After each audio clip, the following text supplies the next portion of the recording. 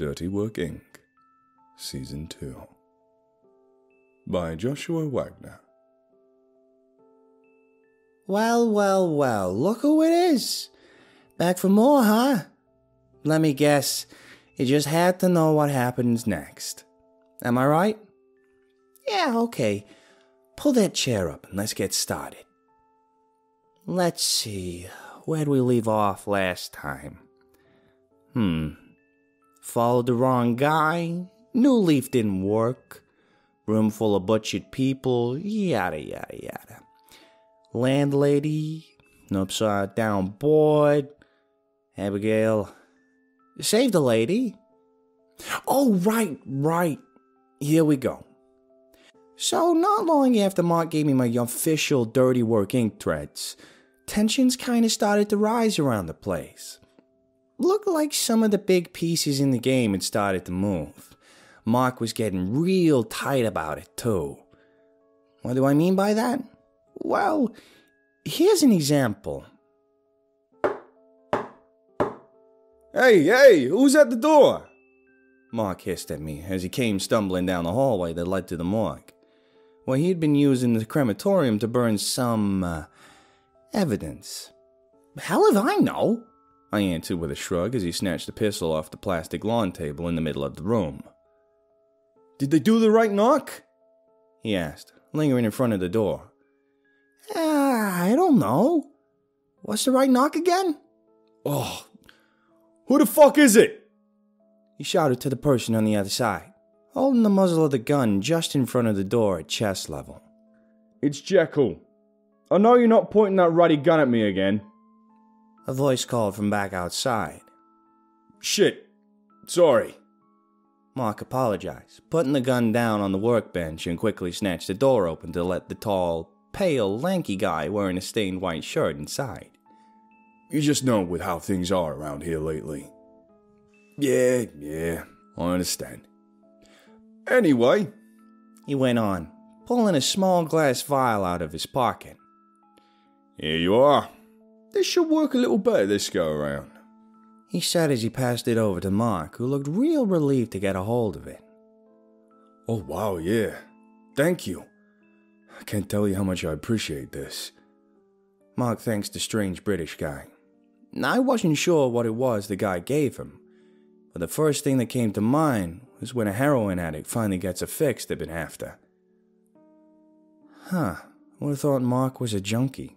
I thought to myself, trying to pretend to be busy with something else. So, who's that now? I asked Johnny Wench as I walked back into the shop. Who? Him? Yes, Dr. Jekyll. Who? I repeated, looking back over my shoulder at the guy. You know, Dr. Jekyll, Mr. Hyde. Like in the book and all those god-awful school plays. That guy, he explained. Why is there a storybook character in the shop? I'm not too sure about the particulars, just that the book was based on the guy and he ended up getting stiffed over royalties or something. Tippy top-notch scientist, though. He does all kinds of research on the paranormal types. He told me whilst he screwed around with whatever he was screwing around with. I don't know, I wasn't really paying attention. Later that night I saw the Jekyll guy heading towards the door and I stopped him and asked, So, you's like some kind of supernatural scientist or something? When he heard me, he turned around to face me with a finger already in the air. Paranormal? Say again? I responded with a shake of my head. Paranormal. The only thing we can be sure about is the things natural to the reality we live in. There's rules and whatnot we all gotta follow, man or monster. So it's paranormal, not supernatural. He explained as he leaned his tall, lanky body down to my level, which was something by itself, 'cause I ain't exactly a short guy. Now what about what now? Oh, yeah. So what exactly kind of stuff do yous do? Scientifically? Well, plainly enough, I study underpinning physics that make the paranormal possible to gain actionable knowledge that can be used to better the lives of the paranormal And hopefully one day everybody else. He answered with a little gleam in his eyes as he spoke to me. Wow, that's awful. What's the word? Magnanimous of you? I gotta ask, why the holy hell are you hanging out with types like, well, us? I questioned in my morbid curiosity. Ain't nobody perfect, mate. He replied with a wink before pulling the door open and stepping out into the night. As I shut the door behind him, Mark was walking up to me with one of those little plastic containers he just pulled out of the mini fridge in the back of the shop. Yeah, one of the riders is coming by for a pickup. When they knock, just hand him this, he instructed, handling the clear box of human meat. Yeah, sure. Hey, let me ask you something. How do you account for all this? You know, revenue-wise? I asked, giving the container a little shake. You mean like taxes and laundering and shit? We don't. He answered bluntly. What? How? I shouted a little louder than I planned to. It's a legit operation, he replied, giving the butchering tables a few pats. Alright, you remember that guy you whacked not too long ago? How I told you he's one of the ones who knows about the para-whatever? Well, that particular bureau or department or whatever the hell it is are perfectly aware that some of them need human meat to live. Look at this, he added, opening an envelope, pulling a piece of paper from it to show me. Hey, yo, this is some fucking government subsidy. Yep. Uncle Sam wants the joints like this up and running so we can keep them from snatching human babies out of their cribs at night. Or at least that's what they'll be led to think if we ain't around to do what we do. Mark said as he folded the paper back up and slid it back into the envelope. While he was doing that, someone started pounding on the door. You're up, Mark said once the banging died down. So I walks over to the door and pull it open. It's one of those cute girls that's always hanging around the bastard I almost whacked by accident. Not the one with the half-fucked-up face, the tall one with the shitty attitude and accent thicker than mine. Oh, it's you. We both said it at the same time. I didn't know you did the delivery thing too, I said, opening the door the rest of the way to hand her the container. Oh yeah, I started about a week ago. It pays pretty good if you don't mind the almost getting killed a few times a week or so. She told me as she took the meat and stashed it away in a bag. So you're like a gangster or something? Hey, yeah, sure, you can say that.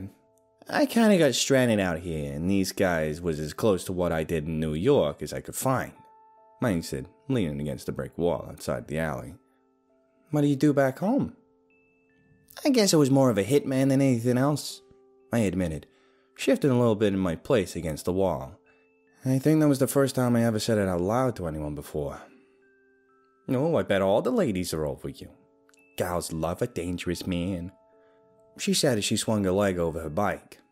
Yeah, nah. I don't imagine I'd have been doing it too long if I ran around using that to get laid, I answered with a shrug. Good point, she admitted. Hey, is that tall bitch? Mark suddenly called from inside.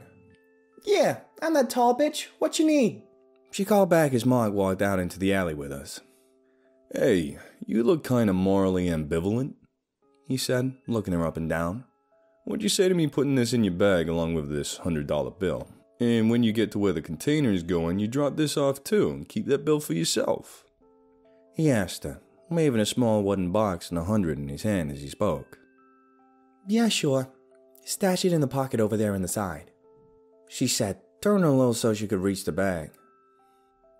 Alright, off to the goblin fights, Mark sighed as he watched the girl ride off down the alley.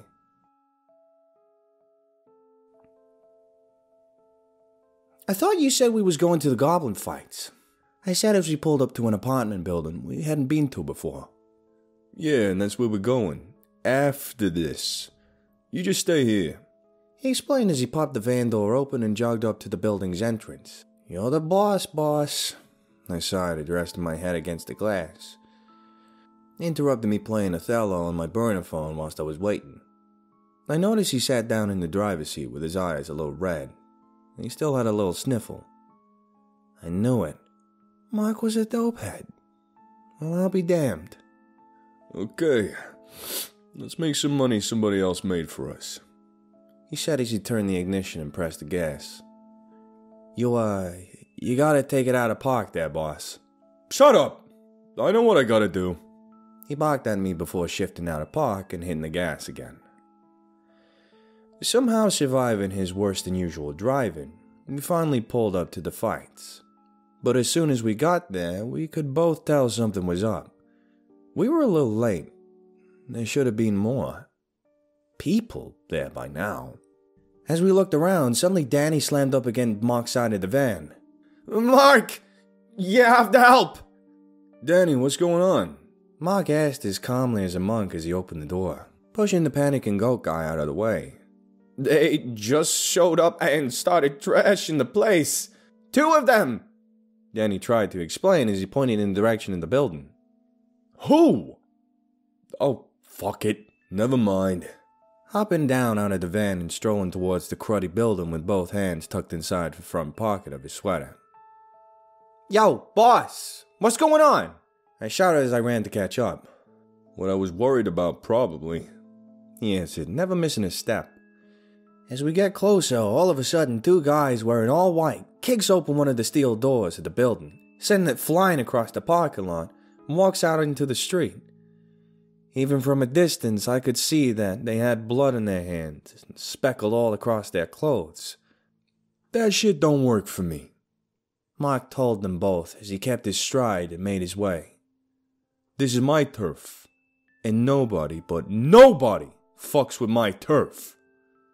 Then they both just started laughing at him. An action that, from my own personal experience, is something that don't get you favorable results with Mark.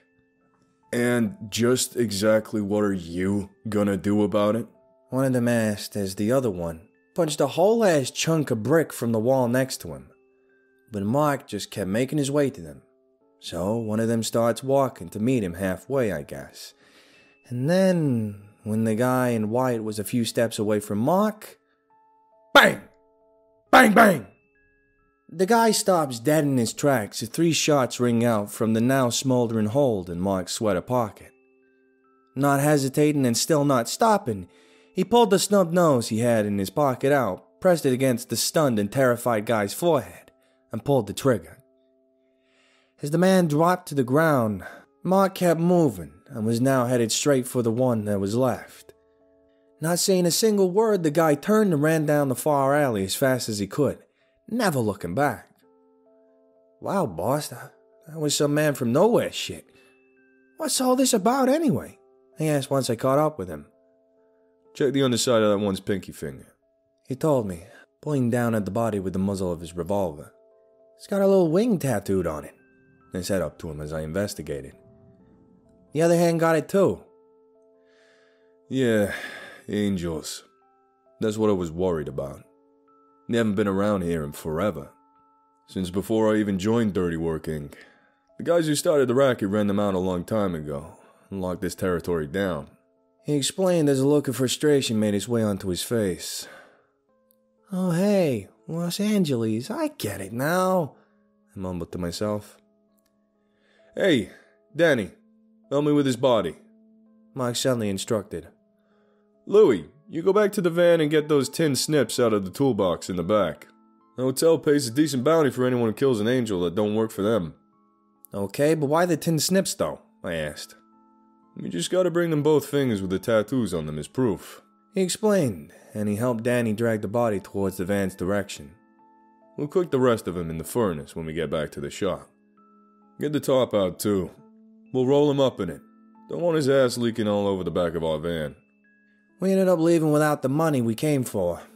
No protection, no payment for protection. Mark wasn't all too happy about it, even though he was the one who told Danny to keep it.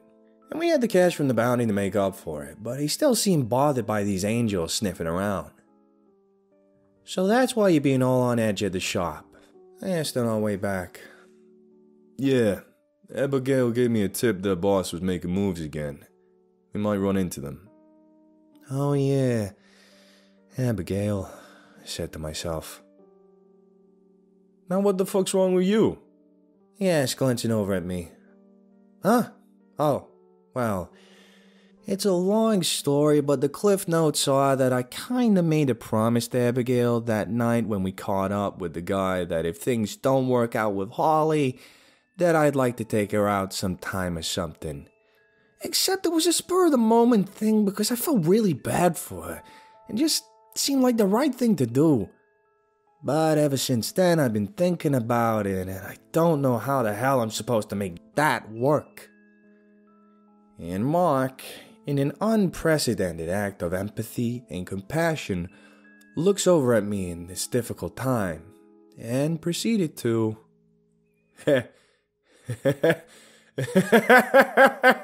You dumb fuck!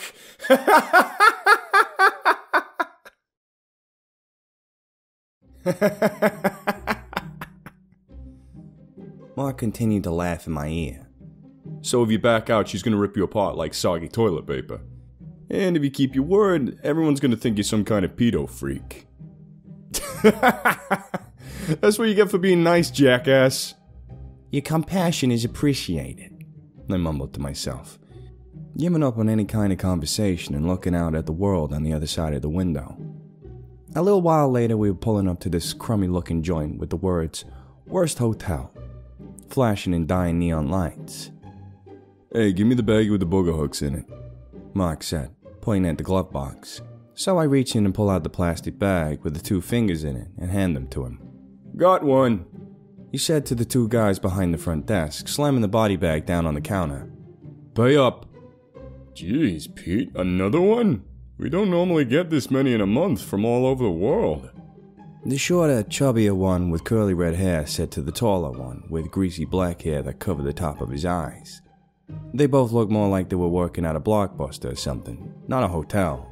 Deal's a deal, I guess, the tall one replied, reaching behind the desk and producing a large billet of gold that he dropped next to the fingers with a soft metallic thud.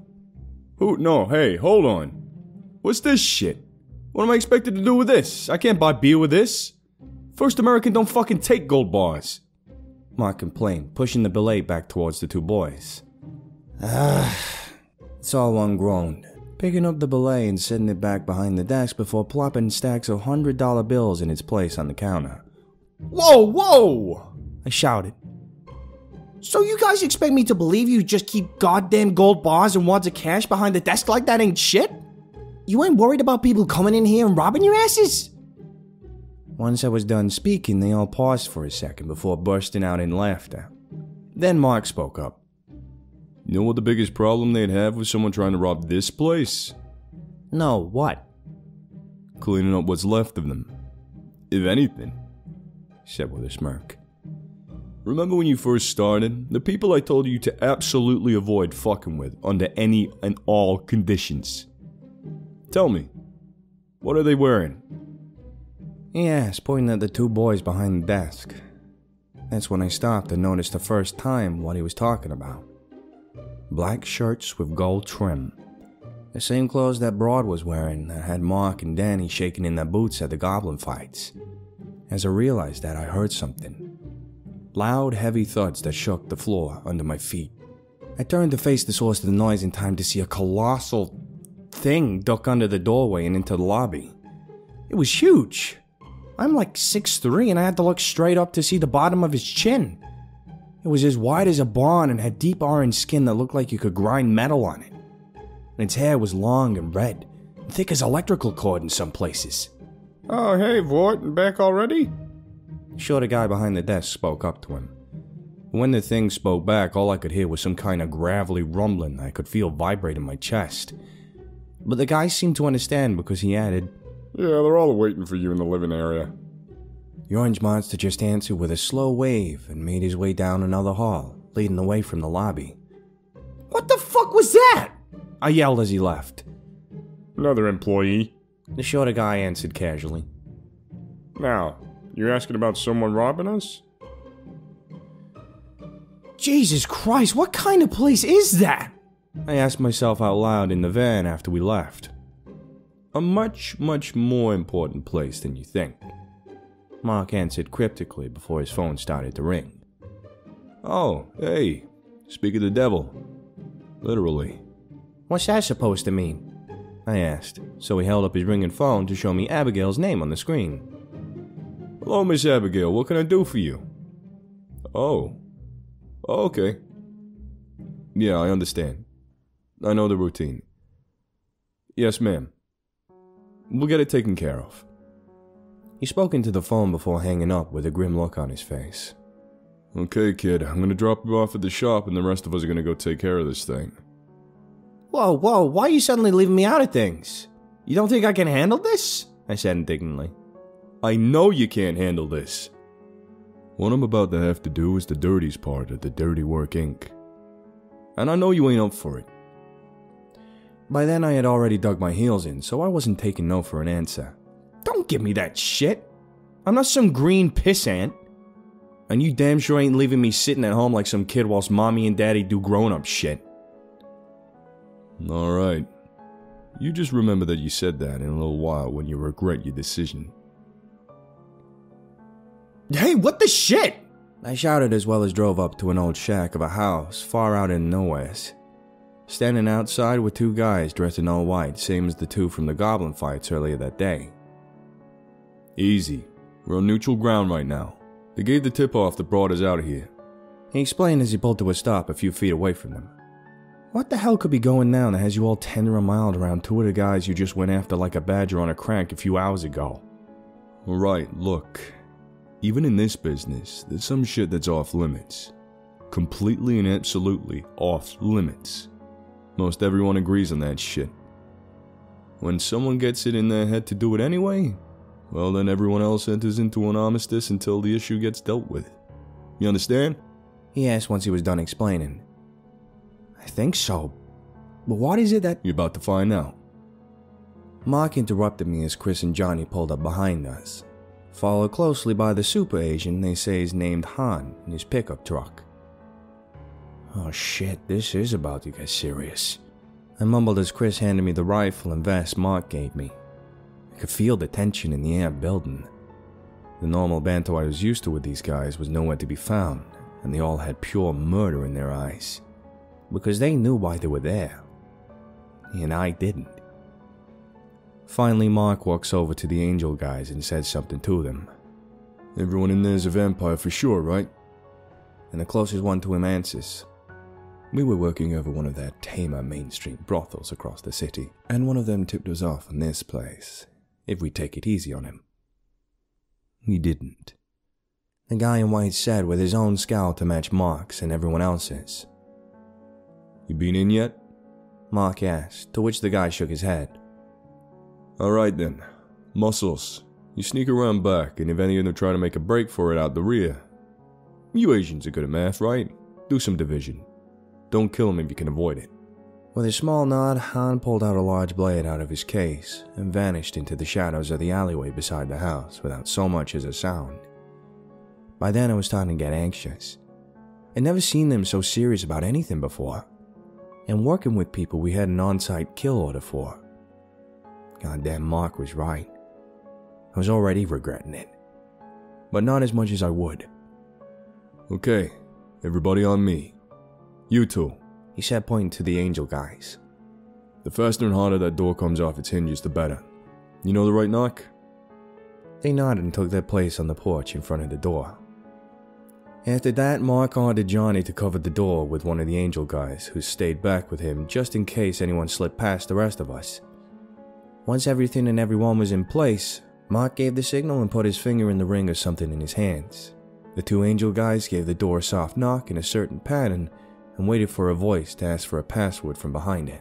What's the pass? BAM! The voice was cut short as they hammered into the door and sent pieces flying into the center of the room like shrapnel. Before Mark yanked the pin on the object he'd been holding and tossed it in before ducking back behind the wall. A flashbang. The sound from the detonation even made my ears ring from outside, and that's when we all stormed in. In among the chaos, I managed to keep a level head and do what they told me to. Shoot the head, and in the short time they're unconscious, cuff him. 2 sets of hands and 2 sets of feet. Hands and feet and then hands 2 feet after that. It was all over in seconds, but felt like forever. But the figurative and literal dust finally settled as we got control over the place. Okay, so now can someone please tell me what's going on? I asked once Han reported from outside that he caught a couple that tried to bolt. Mark looked at me for a second and sighed as he led me over to a closed door. Abigail told you what happened to her, right? He asked in a deathly serious tone. About what she's been going through? I felt my gut tighten as I nodded, and Mark pushed open the door to reveal an almost empty room with a concrete floor and tile walls.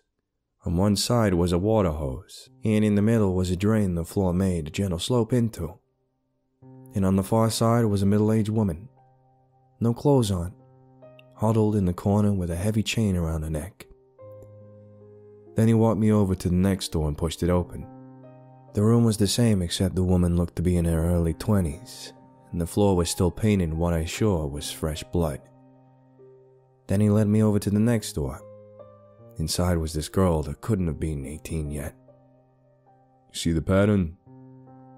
Mark asked as he looked down to the two remaining doors. No. Oh, no.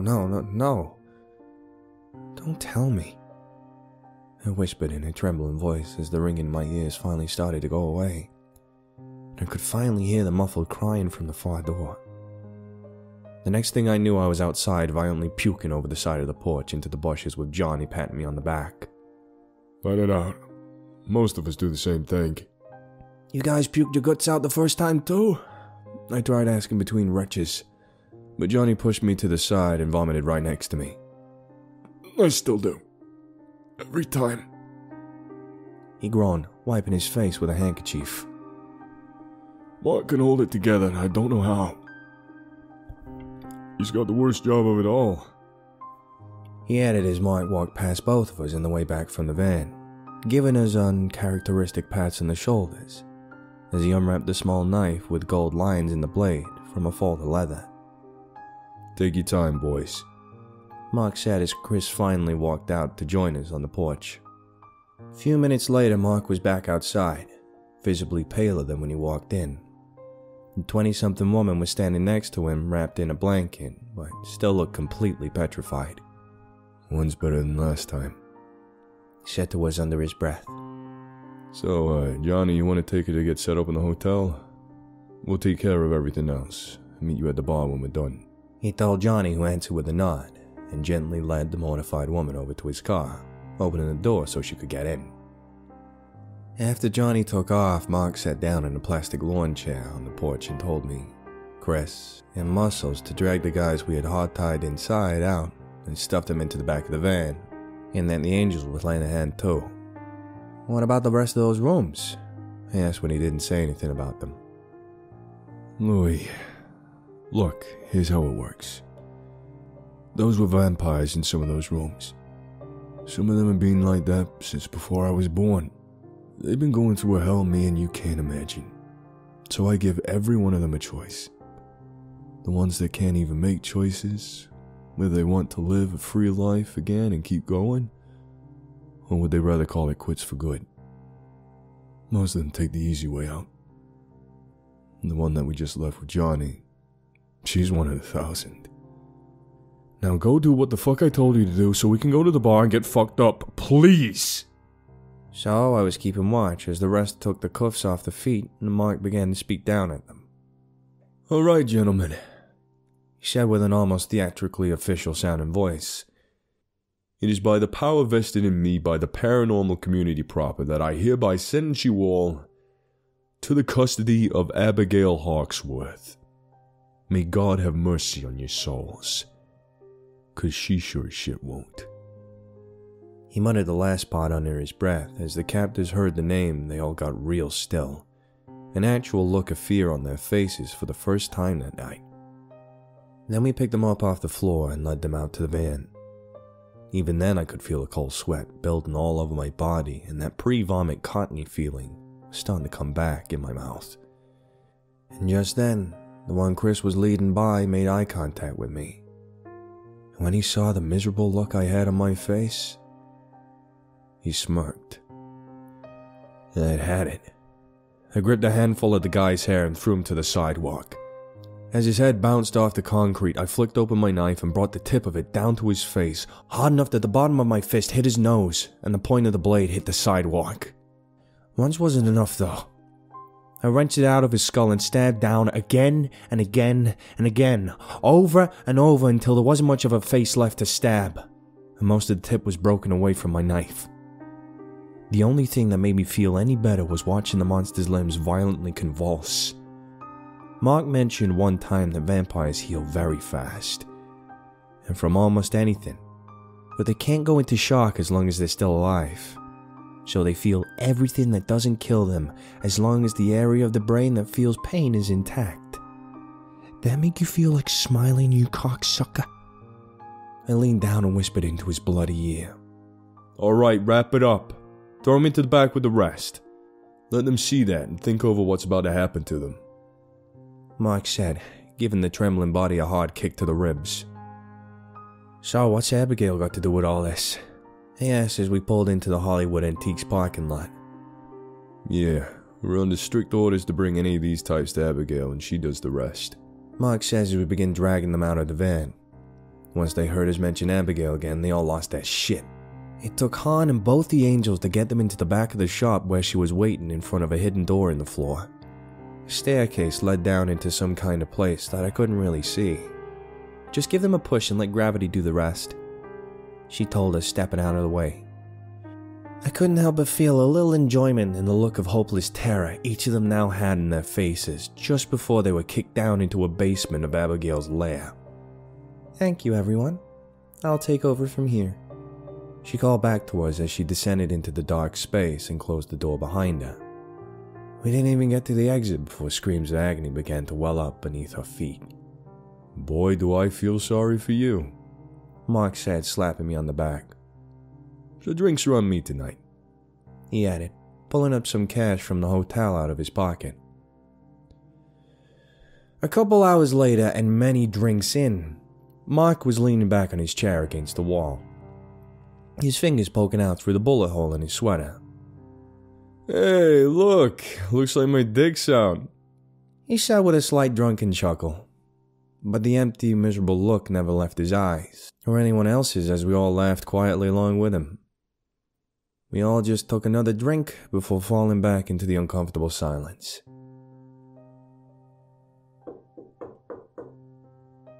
I heard a soft rapping on my apartment door whilst I was lying in bed. Ignoring it, I just rolled over to face the wall. I was still so shook from the house that we busted that I hadn't left my apartment in several days. I'd just been moping around, occasionally marveling at how much of a conscience I apparently had after all this time. Okay, screw this. Louis, I know you're in there, and you know I don't care enough about other people's property not to break this door in. So I'll count to 5. I heard Abigail's frustrated voice from out in the hallway. 1, 2... Suddenly the goblin came scuttling out of the bathroom where it had either been drinking out of or pissing in the toilet. It was always 50-50 with him. Then he continues to scuttle over to the door where he proceeded to jump and scramble for the doorknob as the count went on. 4, 5. Just in time he got a hold of the knob and gave it a yank as he dropped back down to the floor. It opened up slowly to reveal Abigail with one booted leg hiked up almost to mid-kick. Oh, good, she sighed, putting her foot back down as her almost comically tall boot thudded against the wood. Once she walked in, I just rolled back over to face the wall again without saying anything, expecting her to scold me for not letting her in. But, oddly enough, she didn't. Instead, I just felt the edge of my bed move as something small sat down on it. I turned my head a little to see what she was up to. It upset you, didn't it, what you saw in there? She asked, watching the goblin close the door, mildly amused by his improvement in behavior. It happened to you, didn't it? I asked.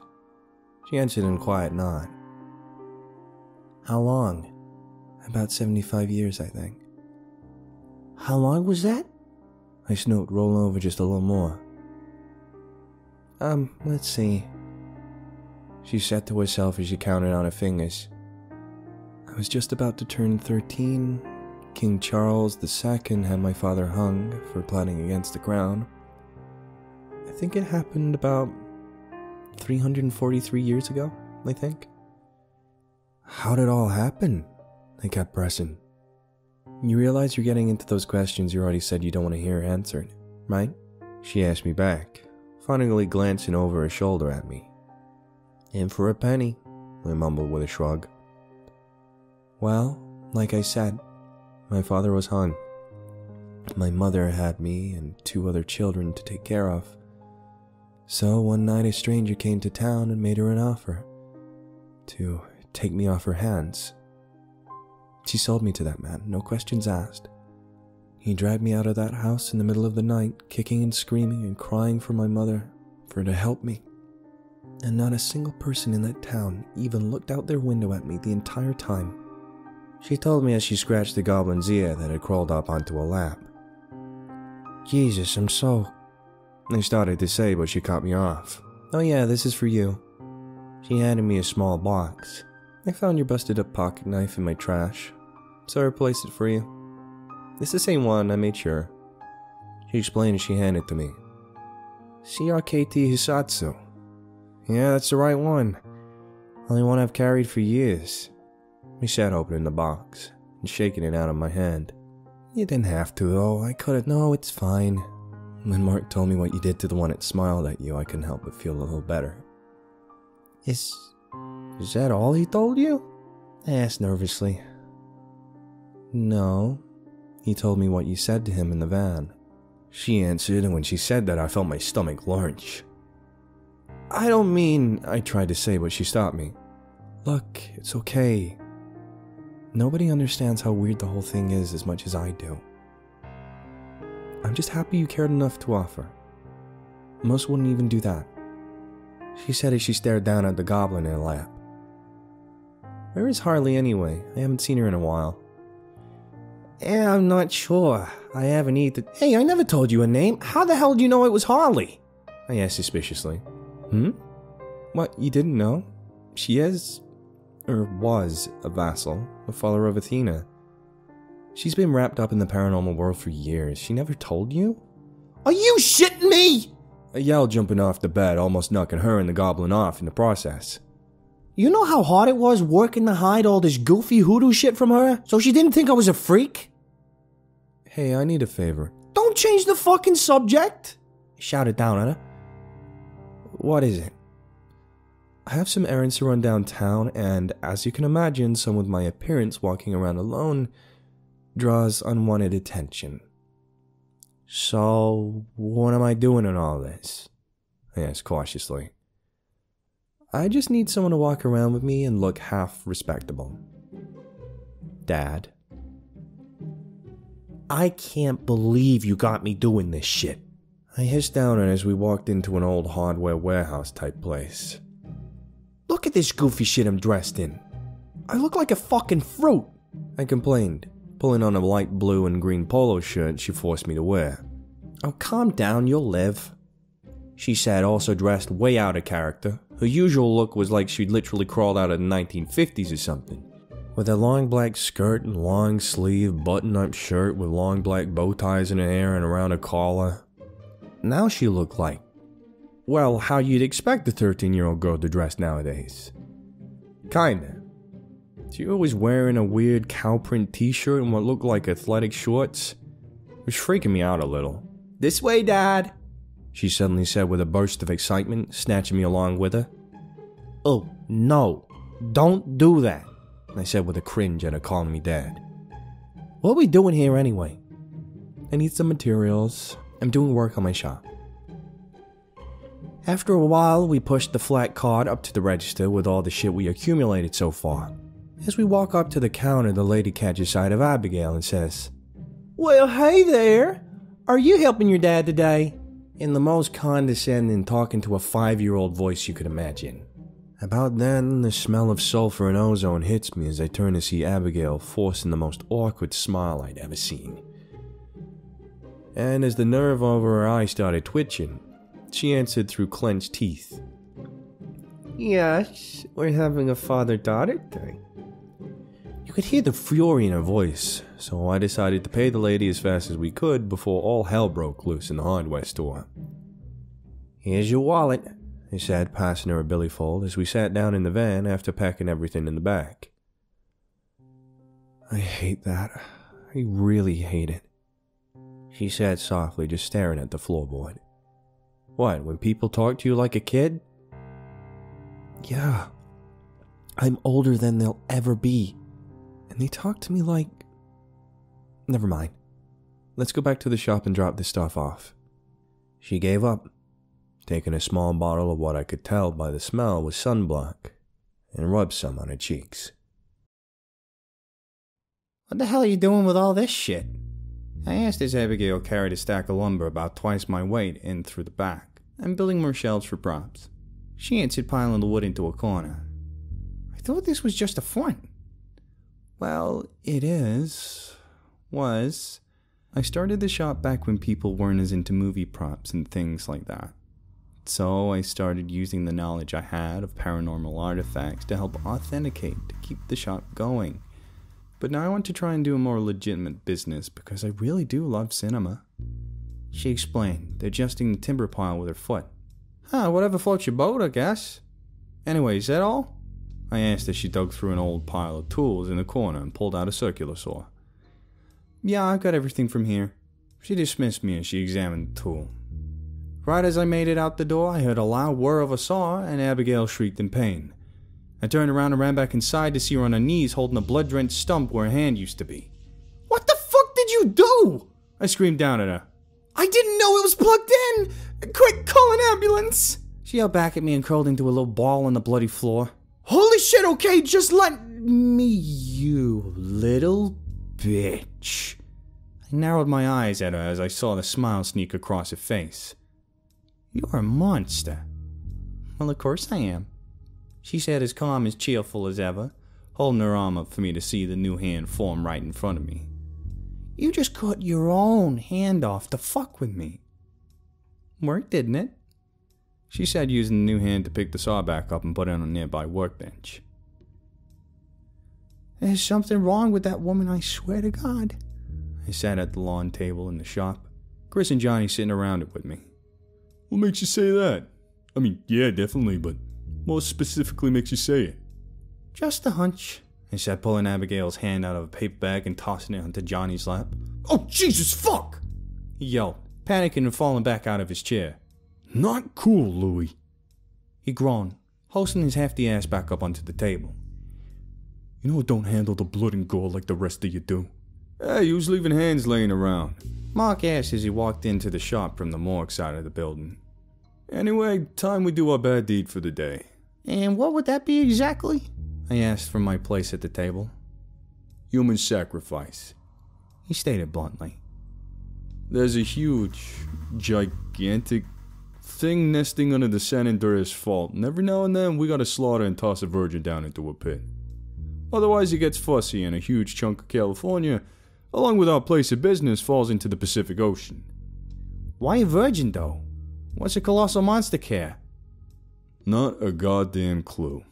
It ain't my job to question it. I'm just trying to keep the coastline and my place of business above water," he answered. "Now, we need a virgin, of the female variety. So the plan is there's this nerd gathering for the Jap cartoons, and it should be easy to snatch up a volunteer from there." Okay, boss. 2 things. One, that's next week. Jose was talking about going to it a couple of days ago. And 2, to put this plainly, those things, they be fucking. Rabbit rules apply. They have those things right up next to or in hotel rooms, and they just crawl all over each other. Assholes to elbows. My cousin got knocked up twice at those things, says Tim, watching the wind leave his sails as he spoke. Fuck. Okay, so where do we get one in a hurry then? How about here? I said, pointing to the map with a dot over the Los Angeles Bible College. Well, I'll be damned. He does it again, Mark said as he patted me on the shoulder. So, what's your plan for figuring out which one's a virgin or not? What? Why have I got to figure that out too? Okay, this might actually work. Mark says as another young woman signs the promise to stay a virgin until they're married for, I guess, Jesus or something. You look like a bunch of fruits, though. He added, looking down at the white polo and black dress pants we're all wearing. Gotta look the part, boss, I tells him. Oh, wait, here comes another.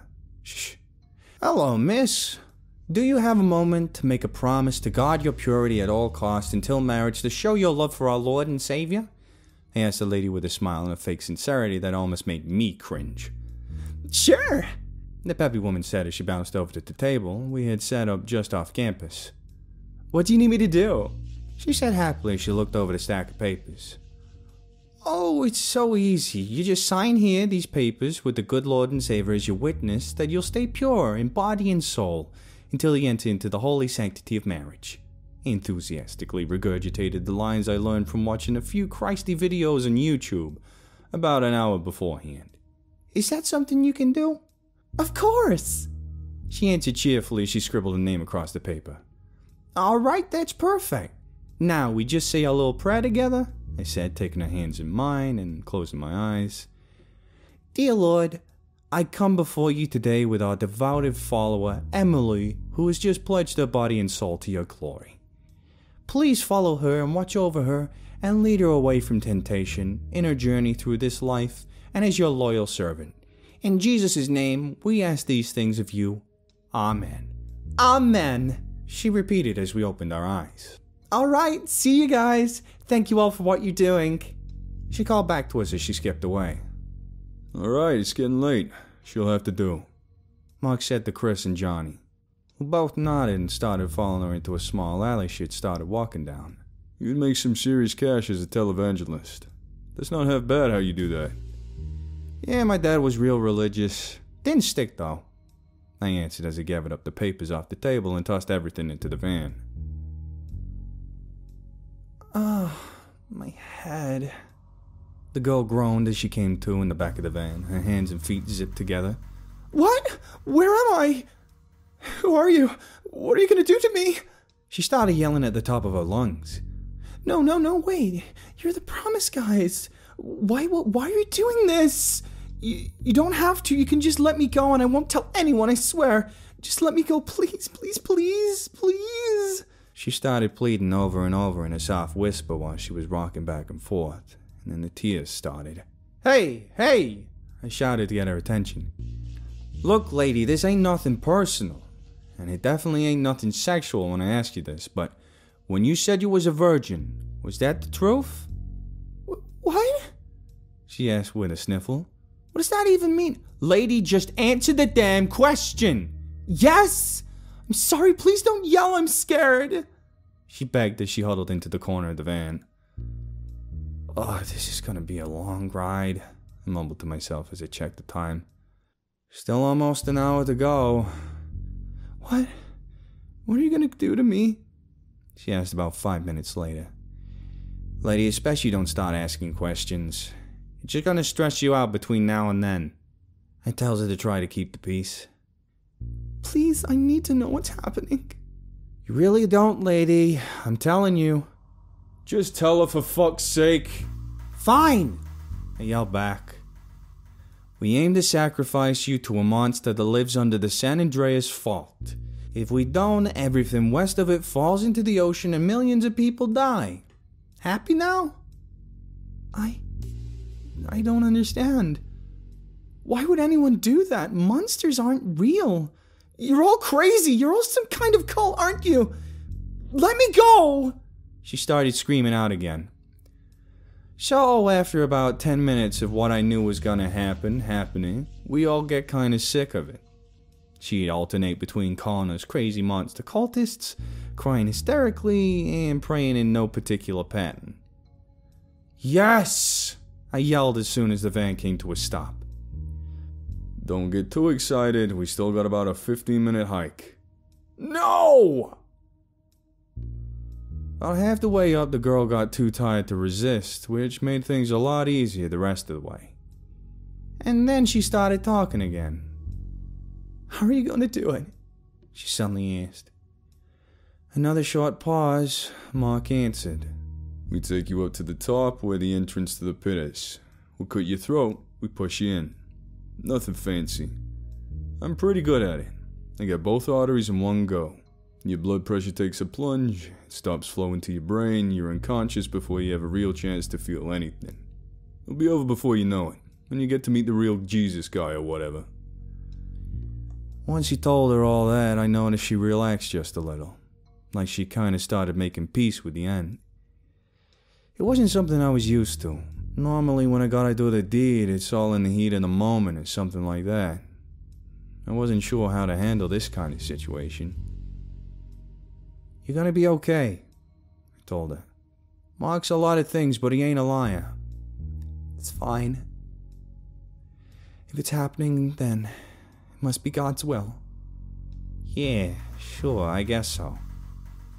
Alright, bring her over here, Mark said when we came to a stop. So I walk over and look down into the chasm that might as well be in a bottomless pit from where I was. Just a void of stone and blackness all the way down. Alright, watch your step there, lady, Johnny said, moving her into position. If we can get you just to face the pit, please. He added, holding her shoulders and turning her in the right direction. Okay, here we go. Mark spoke up, pulling an ancient-looking dagger out of a box he carried with him. You ready, lady? He asked as he took his spot next to her, and she gave him a small nod. Okay. On 1, 10, 9... Ouch! She howled when he gave her a small pinch on 8, and before we knew what happened, her eyes were closing and she was falling forward into the pit.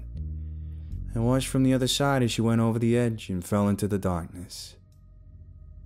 Psh! I heard the sound of a can being opened as Mark took a beer out of the box he brought the dagger in. What the hell, is this your idea of a fucking picnic or something? No. We just gotta wait until the body gets where it's going to know if we're still good until next time. He said, taking a drink from the can before throwing one to me. Takes about 10 minutes. About 10 minutes later, he stands up off the ground where he'd been sitting next to one of the lamps and walks over to the pit. His arms raised up by his sides, almost like he was praying now. And a few seconds later, he starts speaking to nobody, like he was praying. Yeah. Look, I know it's a little later than usual, but it ain't what it used to be. Well, if you weren't so goddamn picky, it wouldn't be now, would it? We work with what we got, so take it or leave it. Alright, that's what I thought. I'll see you next time. And when he was finished, he just walked past us all grumpy-like and made his way back down the mountain.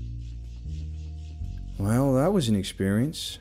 I sighed to Chris and Johnny at the bar later that night.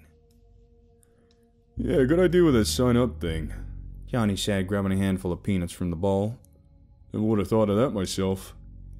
Before I could say anything back to him, I noticed the door opened down towards the end of the bar as 2 guys walked in, wearing all white. Well, shit, Chris murmured when he noticed. I guess they recognized us because they walked right over and sat at the table next to us, towards the back. Look, we kinda like this place.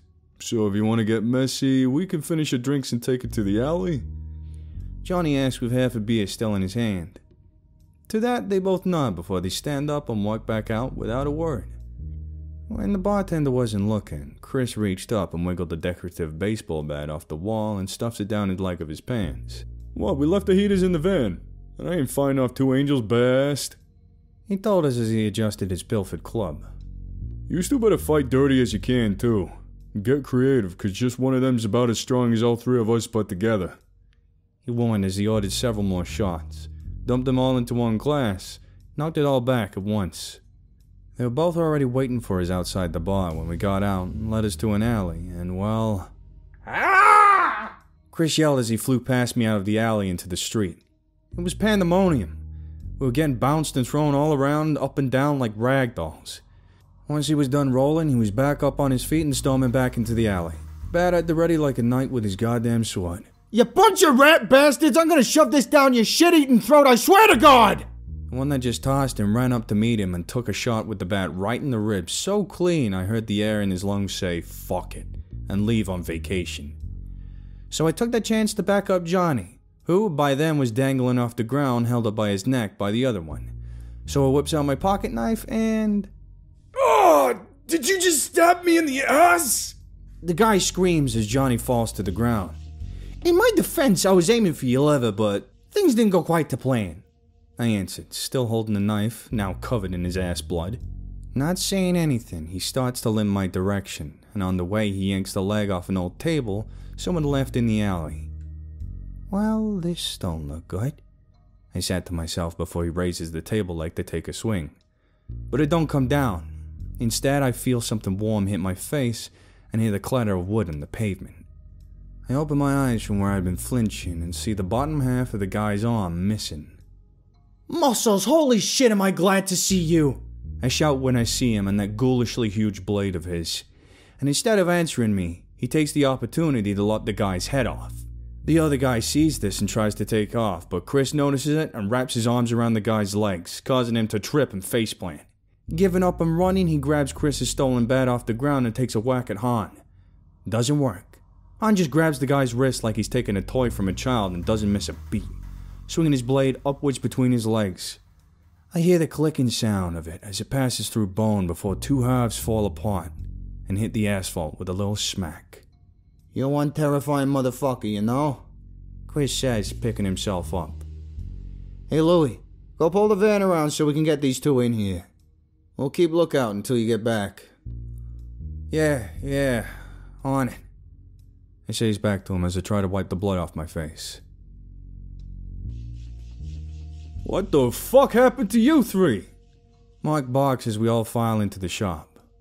Fucking Angels cornered us at a bar and we got into some gangster shit in the alley. Chris tells him once he sits down at the lawn table. Muscle showed up and pulled our asses out of the fire though. Got what's left out in the van. And these. He added, tossing the sandwich bag full of pinky fingers onto the workbench. Oh, I'll go get the oven ready. Mark groaned as he made his way back into the shop as Muscle followed behind, dragging the tarp with the bodies were wrapped up in. The sound of someone knocking on the door echoes throughout the shop. So I snatch my pistol up and hold it at torso level before shouting through the door. Who's there? Jesus, we got as bad as Mark now. My nail gun's broken. I need to borrow yours. Hear Abigail's voice from the other side. Only if you promise not to screw with me. Yeah, I guess so. Fine, he says as I pull the door open to let her in. What happened to you? And you? And you? She said, looking around and seeing our freshly kicked asses. You all look like death eating a cracker. Hey, I resent that remark. I think? I say as she starts digging around the tools for the nail gun. I think I saw it over there somewhere. I tell her, pointing to the other box Mark keeps some of his torture stuff in. Oh yeah, there it is, she said once she finds it, and then proceeds to continue snooping around the shop some more. Is there something else you need? I ask. Kinda. What happened to that book you found? Is it still here? She asked, shuffling through some piles of junk. I was just thinking it's probably better to keep in my shop. I'm used to looking after things like that anyway. As she said that, Mark's phone he left on the table started to ring as an unregistered number comes up on the screen. So Johnny hits the answer and puts it on speaker. Hey Mark, it's Abigail. I had to use the shop's landline. Can you check and see if my cell phone's in the van for me? I can't find it anywhere. That second, all I had snapped to the person in the shop with us, and without a second thought, I snatched my pistol off the table and took a shot at her head. The fake Abigail vanished into a cloud of black mist just before I could pull the trigger. But I had time, just for a second before she disappeared, to see her eyes glow a solid red and an evil grin crack across her face. Seconds later, I hear a disembodied voice hiss from all around. You're lucky I'm not allowed to harm you. Yet. Ow, my fucking ears! I hear Chris yell through the ringing in mine. What? Johnny shouts at him. I said my fucking ears! Oh yeah, mine too! What the fuck is going on over here? Mark bellows as he storms into the shop, where we're all praying that our hearing comes back, Muscles following close. Boss, you ain't gonna believe what just happened. black mist. You sure about that? Mark asked once everyone's ears stopped ringing, and Chris stopped trying to strangle me.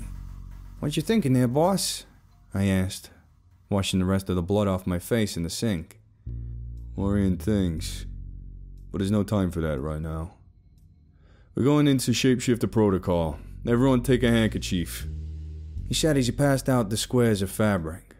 We can't be sure anyone is who they say they are, except us until we get this fixed. So when we have to separate and meet back up, you take out the handkerchief and do the handshake underneath it where nobody can see. You never say what it is where nobody can hear. You never do it in the open where anybody can watch you do it. Only we know it, and it stays that way. Then he looked around the room before going to each of us, showing us that we're supposed to shake hands under the hanky. Once he was done, we heard a knock on the door from Abigail. The second Mark figured out what was going on, he told her to come straight over. Then Mark walks over to the door and opens it. Sorry about this, he says to her as he suddenly levels the pistol at her head and pulls the trigger. The shot rings out and I can hear the sound of the casing clink on the floor as Abigail's body hits the ground outside the shop. Whoa, jeez, what was that? I freaked out when I saw him shoot her dead in the face. Relax, I just had to be sure. You do the same. Anytime you see her, brain her first and ask questions later. If it's really her, then she'll be fine in a few seconds. He said before a hand wrapped around his ankle. Help, he said dryly before she snatched him feet first out into the alley. A few minutes later, we were all sitting around the table, Mark with an ice pack over his face that was now busted up like the rest of ours and a phone up to his ear. Abigail was pacing around like a shark circling a shipwreck as she talked to someone on the other end, which was starting to make me anxious. So you're sure? Absolutely sure none of them could shapeshift? Okay. Yeah, that's what I was hoping you wouldn't say. Okay, yeah. Just be on the lookout, he said before he hung up the phone and put his face to his hands.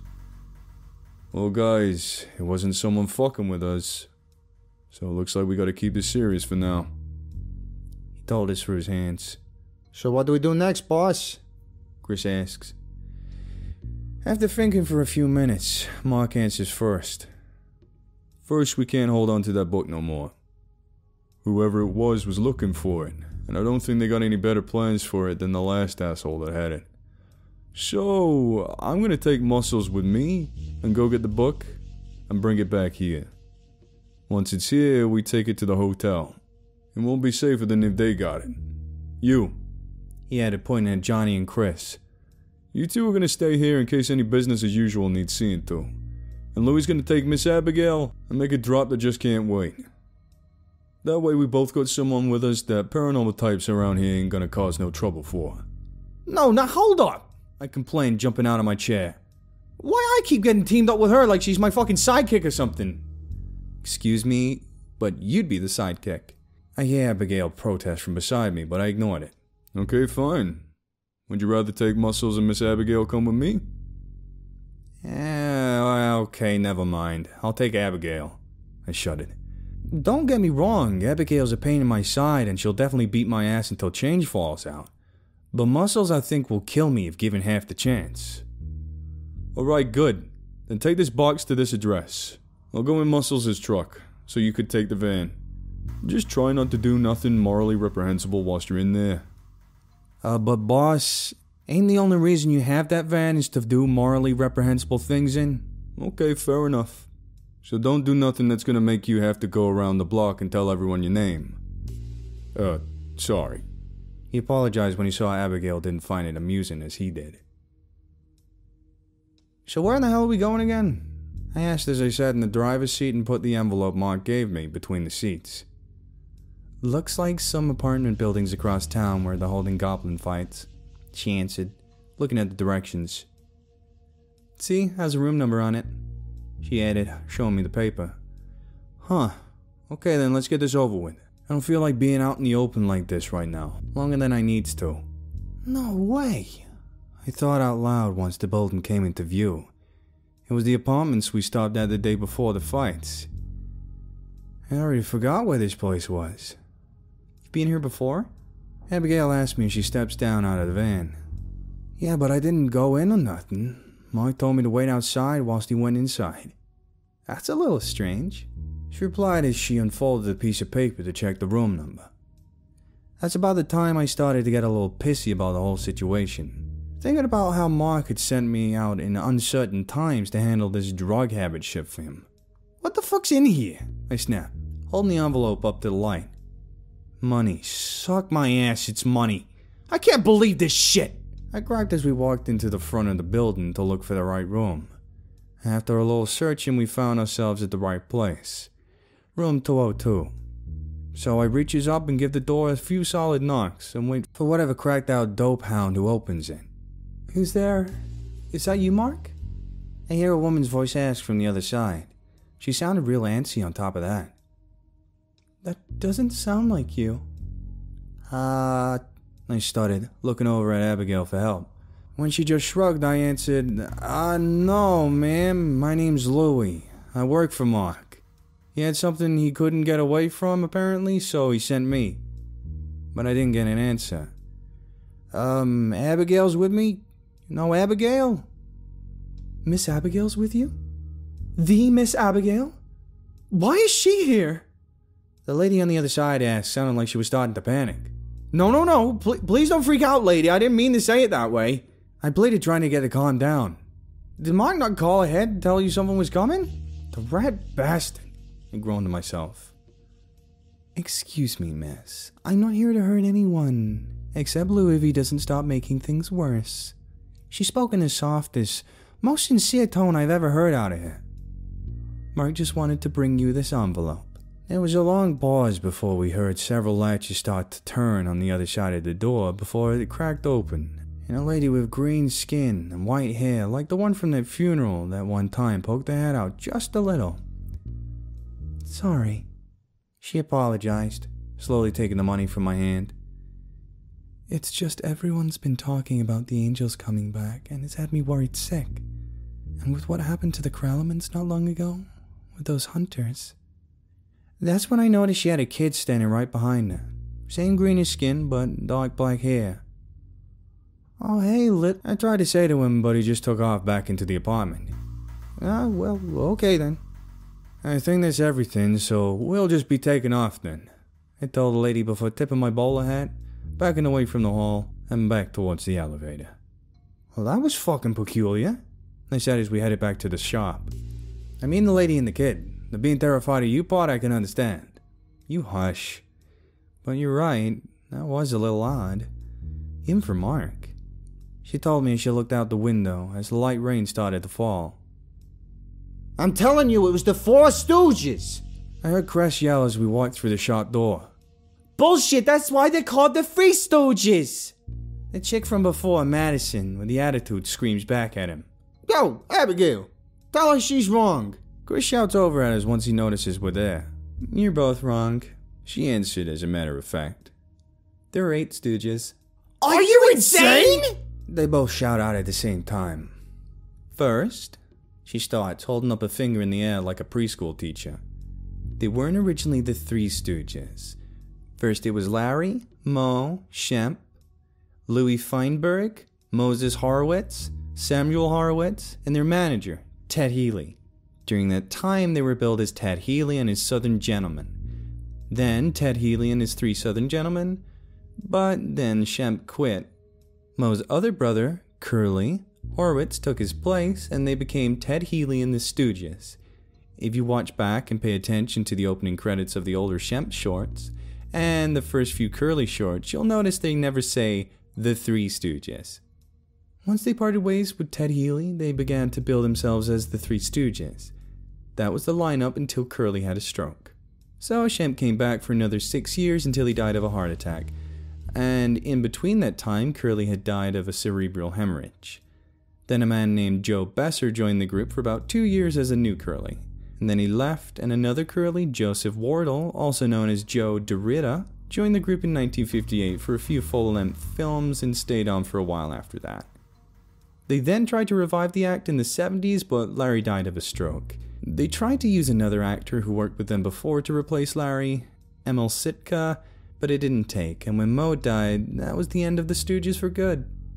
We all just kinda looked on in awe of the biggest stooge knowledge dump I'd ever witnessed in my life. Aha! Ah!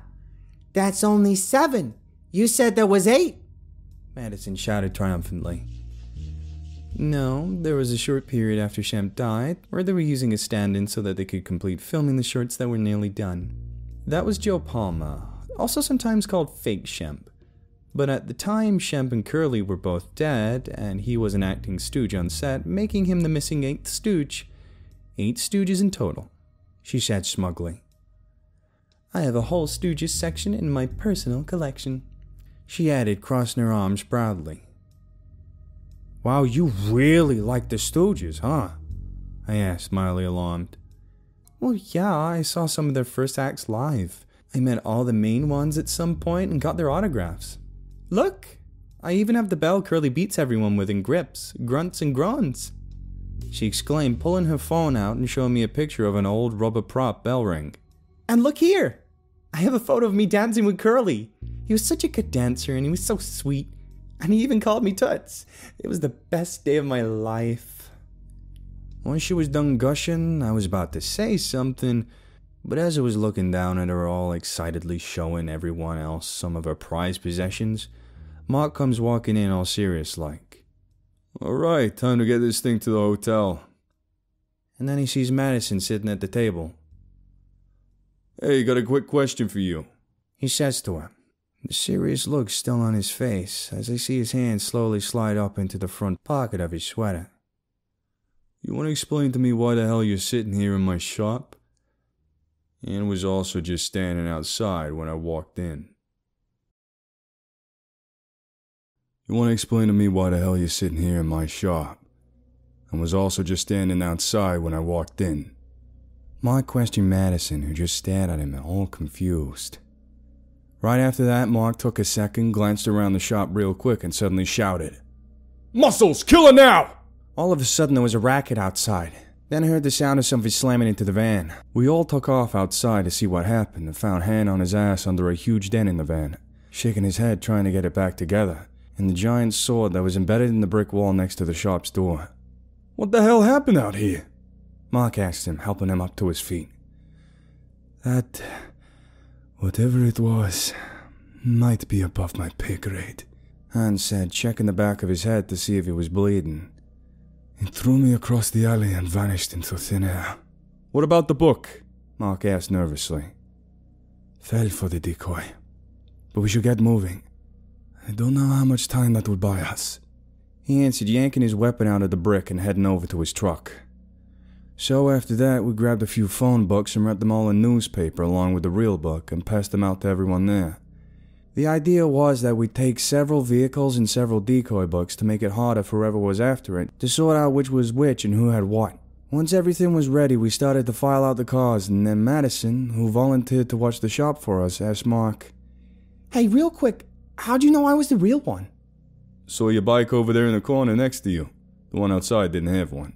When I walked in, whoever that was said they were waiting for a pickup out there. Didn't take long to figure it out after that. Thanks for looking after the place, he added, putting his hand on her shoulder. You ever need a favor, you just let me know, and we'll take care of it. While we all gathered around in the alley, Mark started telling us what's what. And when he got to me... Okay, you and Miss Abigail are going to take the van and you two are going to go the long way around. So take Griffin Avenue up a ways and then head back down on Fig. No, now wait just a second, damn it. Are you gonna tell me why you keep sticking me with her? You two got a good track record. You work good together. And you might not know this, but she's one of the most feared people in the local paranormal population. Word has it that a few weeks ago there was this human paranormal baseball game that she threw a fit over or something, and it took every single other para there just to hold it down. And there was some serious fuckers there at the time. So let me put it this way. If there's one person around here that ain't some kind of actual god who you want on your side, it's her. So shut up and get in the damn van. Go up Griffin, come back down on Fig, get to the hotel, and get this shit done.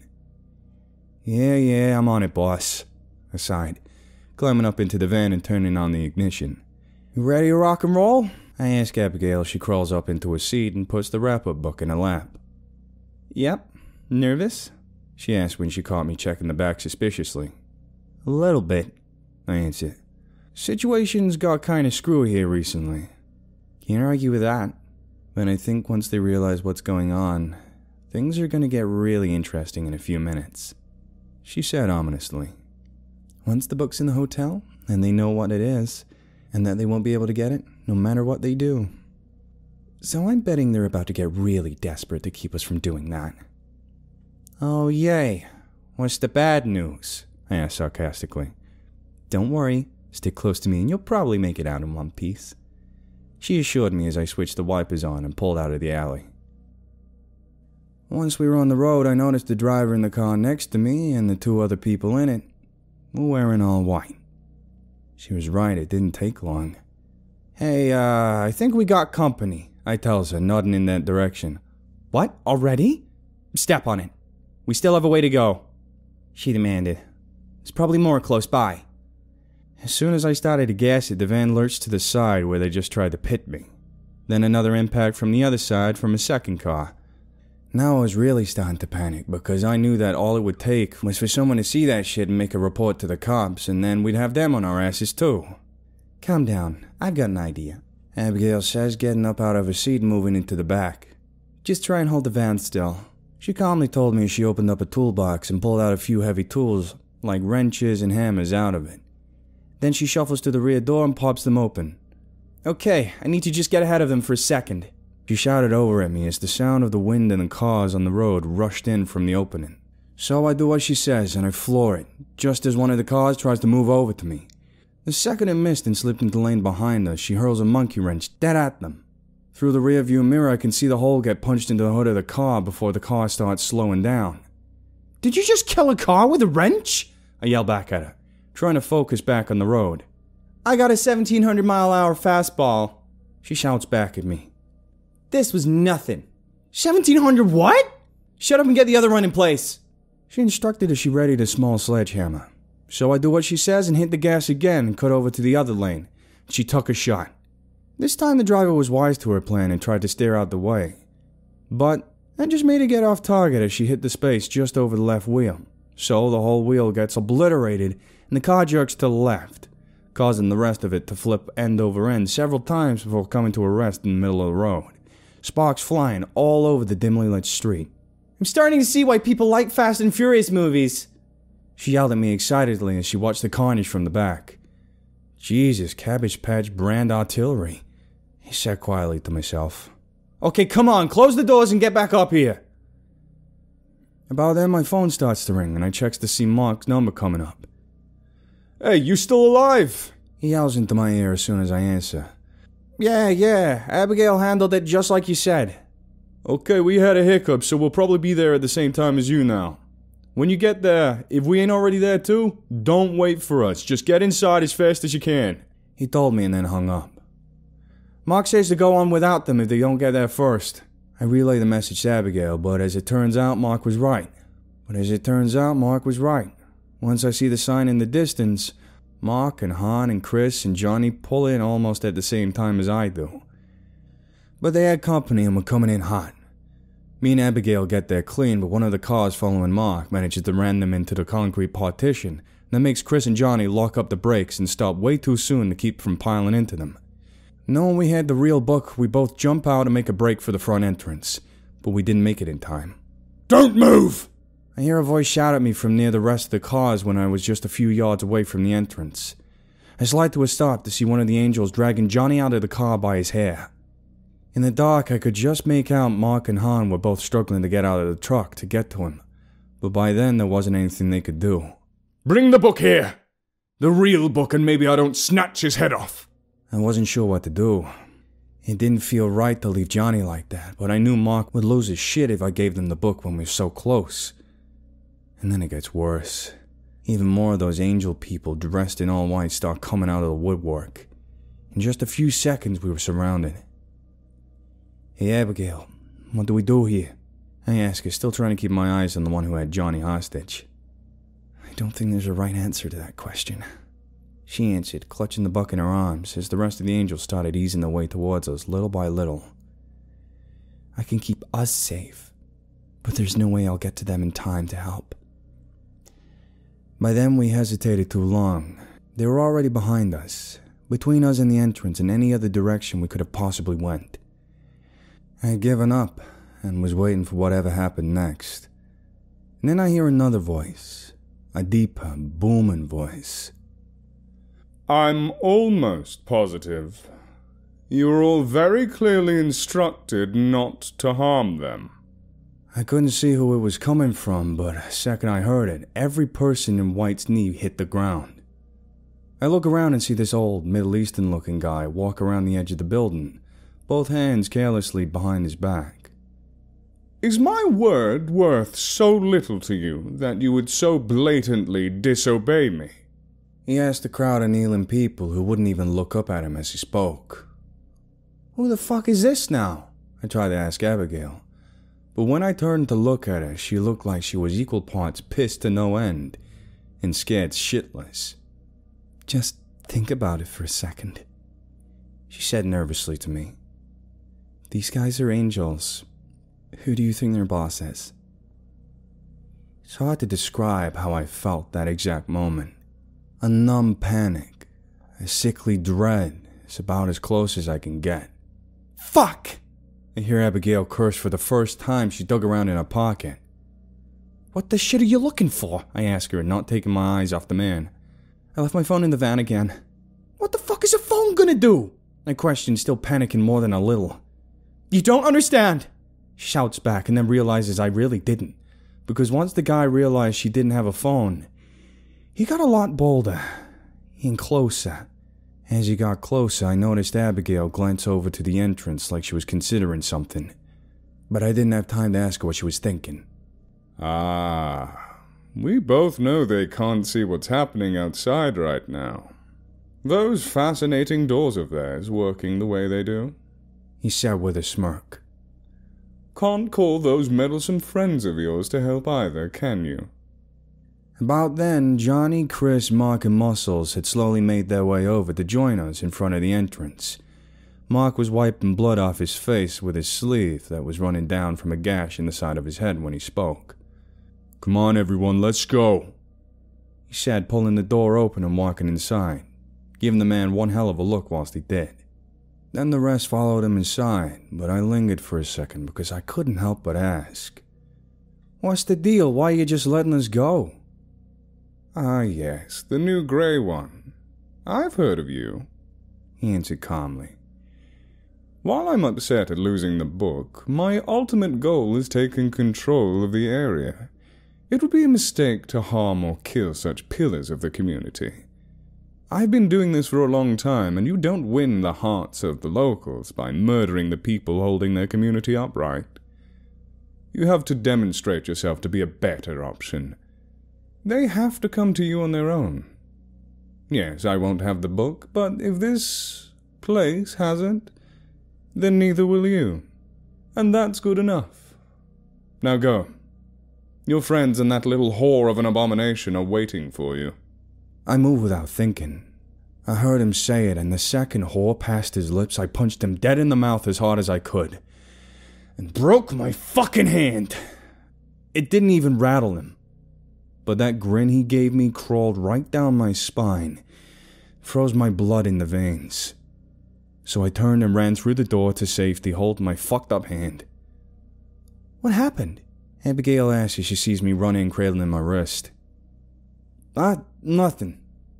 He gave me a look, so I cracked him in the face. I think I broke my shit, though. Oh, yeah, it's definitely broken.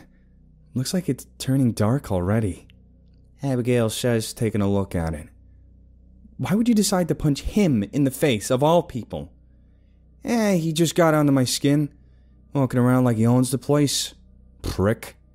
I patted my original fib whilst I started feeling my heartbeat in my hand as it started to swell up. Moron. Okay, you come with me, they'll handle the book, she said, handing Mark the real book and pushing me down the hallway. Hey, where the hell are you two going now? One of the guys shouts as Abigail nudges me along. To the bathing area. They have a pool here that heals injuries. You should all come too when you're done. You're all banged up pretty bad too, she told them. She led me down this long, twisty hallway that eventually opened up into a locker room kind of area. Here, this way. This is the shower and bathing area. There's a hot spring here that speeds up recovery. You just need to stick your hand in there for about an hour and it should at least be good enough to use again. How the hell do you know the way around this circus tent so good? I asked her suspiciously. Oh, how do I explain? She asked herself, giving her chin a scratch as she thought. You see, this place, the hotel, provides a lot of services. A more recent one is they take in vampires like me and they help them learn to live an ethical, peaceful life with the condition. She explains. And that's hard to do? Extremely. When we get turned, we have some physical changes, yes, but there's other things that happen in our mind too. We develop a kind of secondary, almost psychotic personality.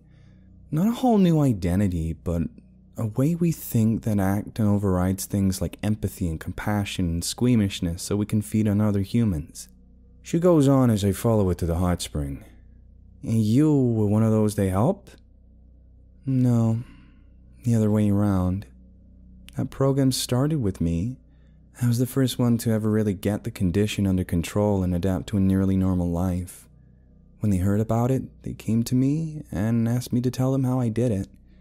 And then they worked on a program that makes it much easier than what I went through. So I lived here for a while and worked out all the details as they developed the program. Plot thickens, I says to myself. Hey, is that it? Pointing to a pool of steam and water made of large stones. Just dip your hand in there and hold it. Oh, that feels really nice. I sighed as I submerged my throbbing hand in the warm pool. So, you knew that douchebag outside? She just nodded her head to answer. How long? About 330 years, she says, staring off into the distance. I was getting a weird vibe by the way she said it, so I dropped it and just let my hand soak. After about an hour, we all met back up in the lobby where Mark and the rest were waiting. I look over to see Muscles got a pissy look on his face. When I realized he was probably mad about his truck, it was a really nice one. Must have cost a fortune, and now it was folded up like an accordion outside. I'd be grumpy too. You should really use the spring, Abigail tells them as she walks over to meet them. Nah, we gotta get back to the shop. Having that girl be the only one there makes me all kinda nervous. He waved her off. About then I see someone walk around the corner and down another out the corner of my eye. Hey, did you guys see that? It looked like... Never mind. I gave up. Just wanted to finally wind this long, shitty day down, even though by then it was already well into tomorrow. But you know what they say about the best laid plans of mice and men. What the fuck is going on in my shop? Mark bellows as we get out of the battered van and see the door halfway open, and someone rolling on the ground in front of it. No, I mean it! Explanation now! I run up to the scene and this guy, this huge black guy I'd never seen before, stands up and keeps standing up until I see the full magnitude of his hugeness. 7'4", I guarantee it. As wide as a barn. Then I look inside and find the source of a noise I'd been hearing in the background since I got there. Madison making all kind of racket at the guy who I just noticed has one hand on his chin and the other between his legs. Get her away from me! The man begged from his place on top of the beanstalk. His voice was deep like a drum, but he has this, like old-timey southern western accent. Made me kind of think of a guy from the Green Mile movie. You gonna tell me what you're doing here or we got a problem? Mark asked the guy. Look, now we ain't got a problem, I promise. I was just coming by because I thought you could help me find someone. So I knocked and nobody came to the door. So I tried the knob and it was open. So I walked on inside. And then that lady over there comes flying around the corner, kicks me right in my damn giblets and socks me dead in the face with some damn brass knuckles. Didn't even give me a chance to say hello, I'm telling you. He tried to explain, still keeping his eyes on Madison. I ain't here to do any harm, I'm just here looking for someone. Don't give me none of that. You just came strolling in. I'm in there on the toilet and I see someone trying to beat down the door. What am I supposed to think when I turn to see Shaq ducking under the door frame? Madison argued back. Also, why you guys got a bag of fingers on the table? Seems like a weird thing to collect. She added, changing the subject like it was nothing. You could not beat my ass, how about that? The guy yells down at her, still rubbing his jaw. Okay, everyone, shut the hell up, I got a headache. Now, who are you exactly? Mark asked the man who has to duck to keep his head from hitting the ceiling of the shop. Oh, beg your pardon. My name's Henry. John Henry. He introduces himself, reaching out with a baseball bat-sized hand to shake Mark's.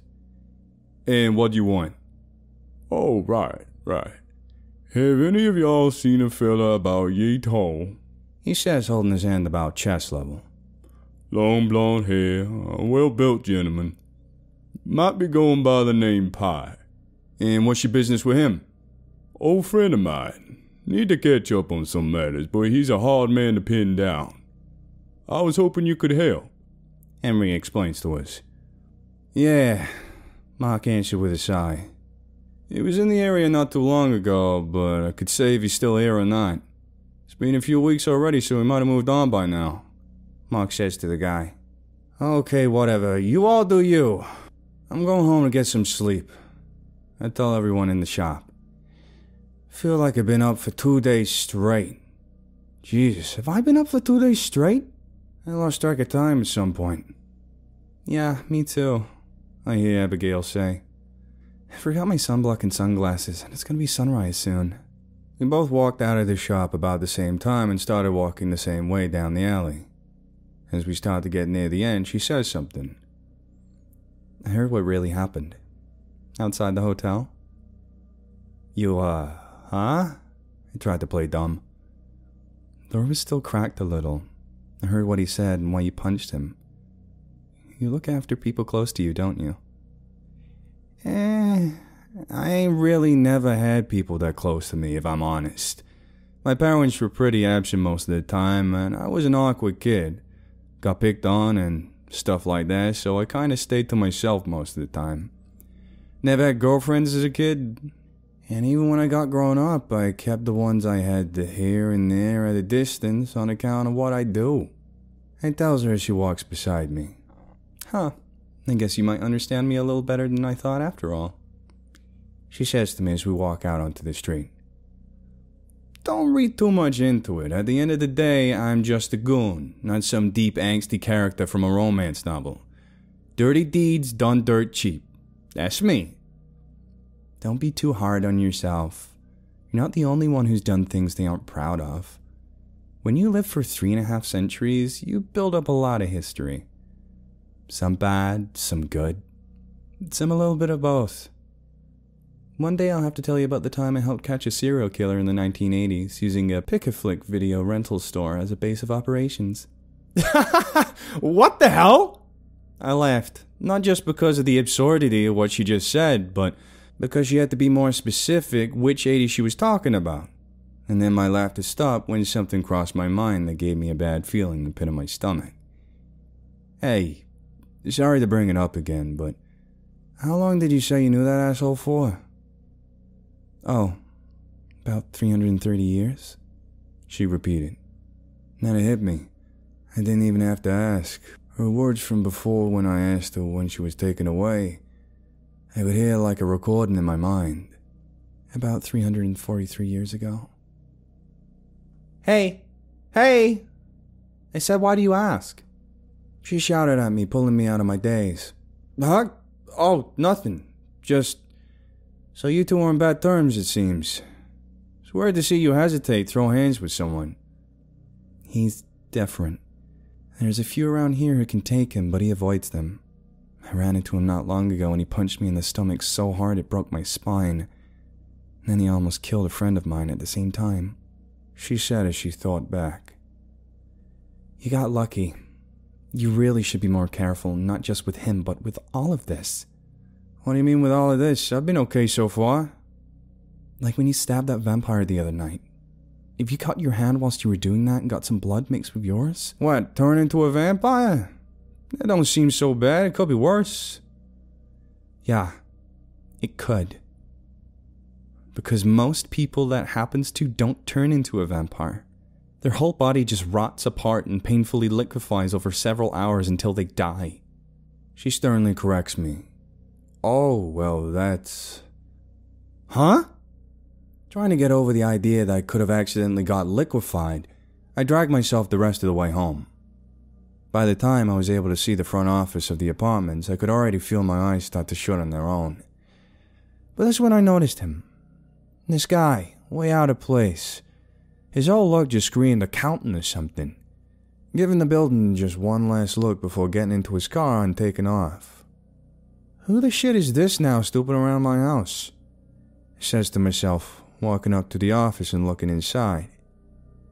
Haven't seen Holly here for a while, I added. But she did seem like she had a lot on her plate. Maybe we've just been missing each other. I'm sure she'll come sniffing around my place when rent's due. So I finally make it to my own apartment and finally takes me a decent shower. It felt like forever since Abigail woke me up by almost kicking down my door and didn't even spare time to eat. I just wanted to climb into bed and pass out. But as I'm drying off, I hear a knock at the door. So I slip some shorts on and open it, kicking the goblin who was just trying to peek outside out of the way. It was just a neighbor from across the hall. I'd seen her and her husband a few times, but never said nothing to him. So I was wondering what she could possibly want from me at this hour of the morning. Sorry to bother you, but I heard you get home and I just wanted to ask you something. Have you by any chance seen the landlord lately? My rent's due and I haven't heard from her or seen her in several days now. Her car's gone and I haven't even seen the office lights come on. Not once. I knocked on the door of her apartment until my hands hurt, but there wasn't any answer. It's like she just up and vanished. I hope nothing happened to her. No, I'm sorry, but I haven't, miss. But I'll see if anything turns up. I know some guys around here who's good at finding people. And I'll let you know if I finds anything out. I tells her. Which was at least enough to get rid of her so I could say what I was really thinking. Well, shit. Don't you touch that knob! I yell at the goblin as he reaches up towards it when he thought I wasn't looking. Ever since I found out he can open the door on his own, it had me kinda paranoid about what kind of chaos he'd been causing whilst I wasn't there. I got enough to worry about without you terrorizing the neighbors. In fact, you're coming with me today. Why you got that thing with you? Johnny asks when he sees the goblin follow me into the shop. How do you even get that thing here without anyone seeing it? I wrapped it up in my sweater and carried it most of the way here. By the way, I've been meaning to ask you guys about that. Why we gotta wear these damn things all the time? They get kinda hot. It's late October and this place is like 80 degrees in the day. It's tradition. It's been that way since the 50s. Roll up your sleeves and deal with it. Mark said, coming around the corner. But Han don't have to wear one, I argued. Hey, you wanna go tell him he's gotta do all that kung fu shit in a thick sweater in 80-degree heat? You go right ahead. But just know he's in mourning for his ride right now, so tread softly. He tells me. It's not that important anyway. Right then. So I think it's safe to say that now the book's gone, we don't have to worry about the freaky monster thing. At least for the time being. But the bad news is Tom wasn't able to figure much out before we took it back. He just said it's probably best nobody has it. So pat yourselves on the back for doing something so selfless. He says to everyone sitting at the table as the goblin snoops around the shop. So what's on the agenda today, boss? Business as usual, hopefully. Actually, something came up I might need your help with. You know my place?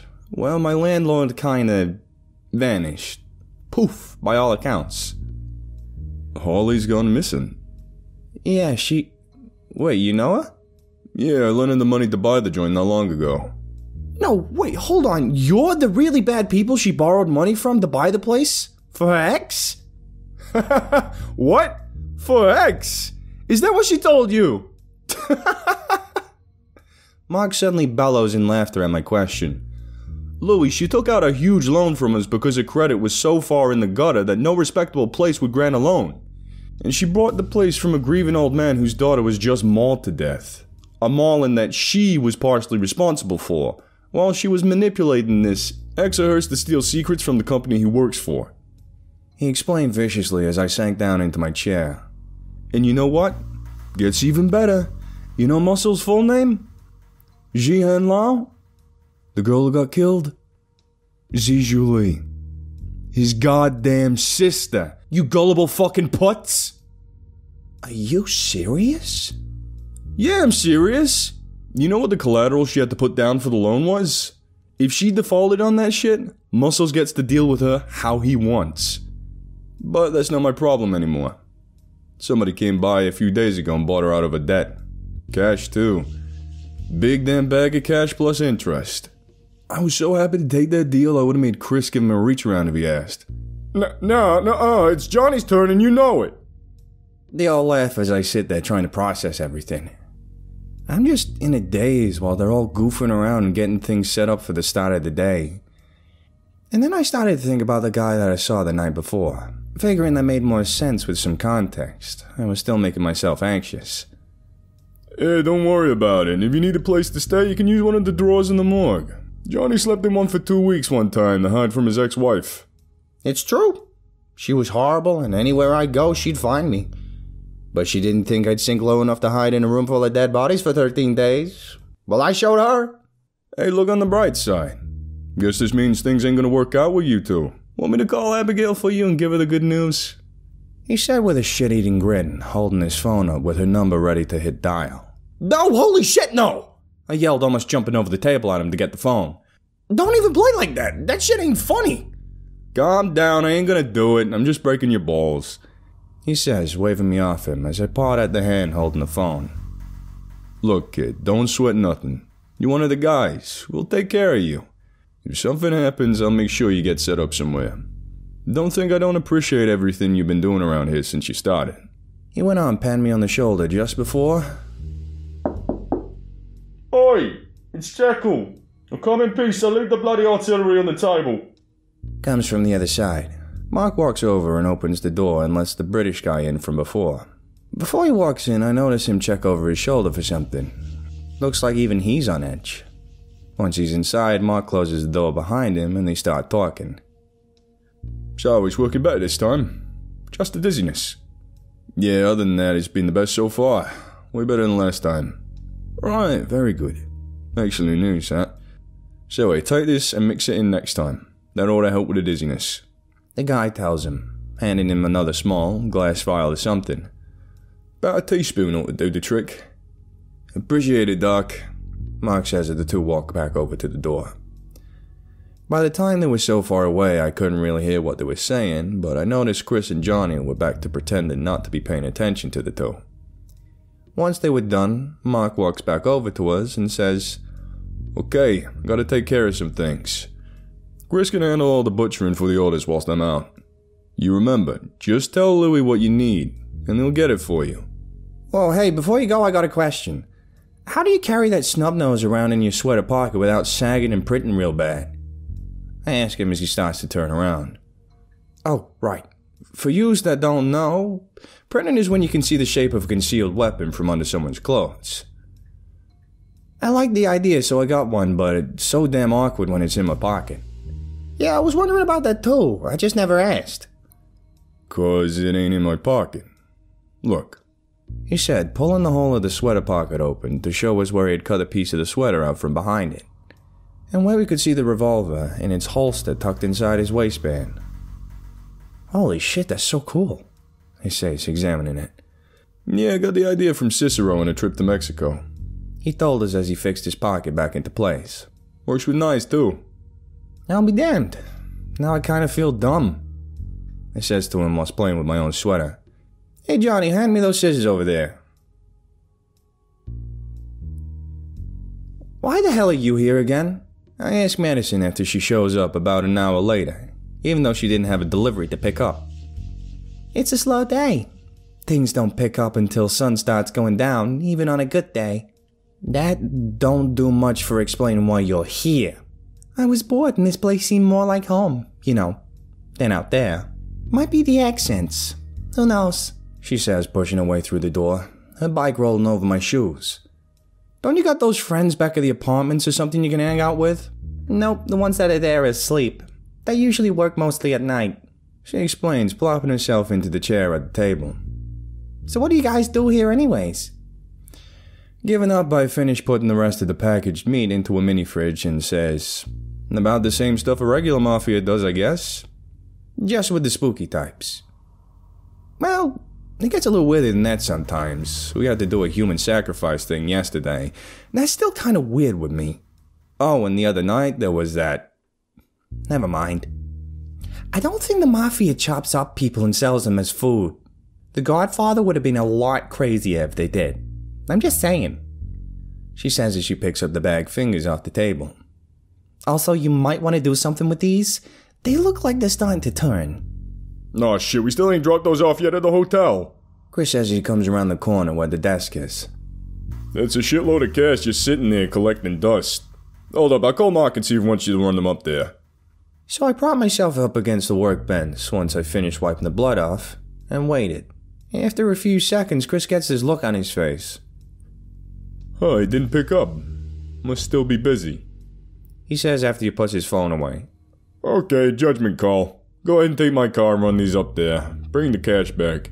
Just keep your eyes open. Once you're outside a hotel, you're on your own with a lot of liquid money. Why'd you? I says as I gets up and take the keys from him. Oh, I'm coming too! I hear Madison chirp from behind me, jumping out of her seat. I've been wanting to see that place for a while now. Chris, tell her no. Hey, what's it gonna hurt? Chris waves me off as he flips through some papers. Hey, Johnny, where's those receipts for the cleaning products in plastic containers? I put them in the filing cabinet under not illegal but still suspicious. You really don't got nothing better to do? I ask as she climbs into Chris's car and tucked the bag of fingers into the glove box. Better? Not really. The other people I hang with are kinda wussies. Don't do that. Be nice. What's a sense of decency? Hey, that's a felony. A girl can only take so much. Fair enough, I says as we pull out of the alley. Geez, I feel like I've been here every day this week. I complain as we step out of the car and I kick a little piece of Hans' truck out of the way.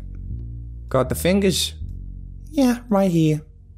She tells me as she waves the bag around and wiggling her fingers through a set of knuckle dusters in her other hand. Where'd those come from? Borrowed them. I don't think you really need those until we at least come back with the money. You never know. Jesus Christ, more fingers? The short guy behind the desk shouts at us whilst we walk in, and he sees the bloody sandwich bag.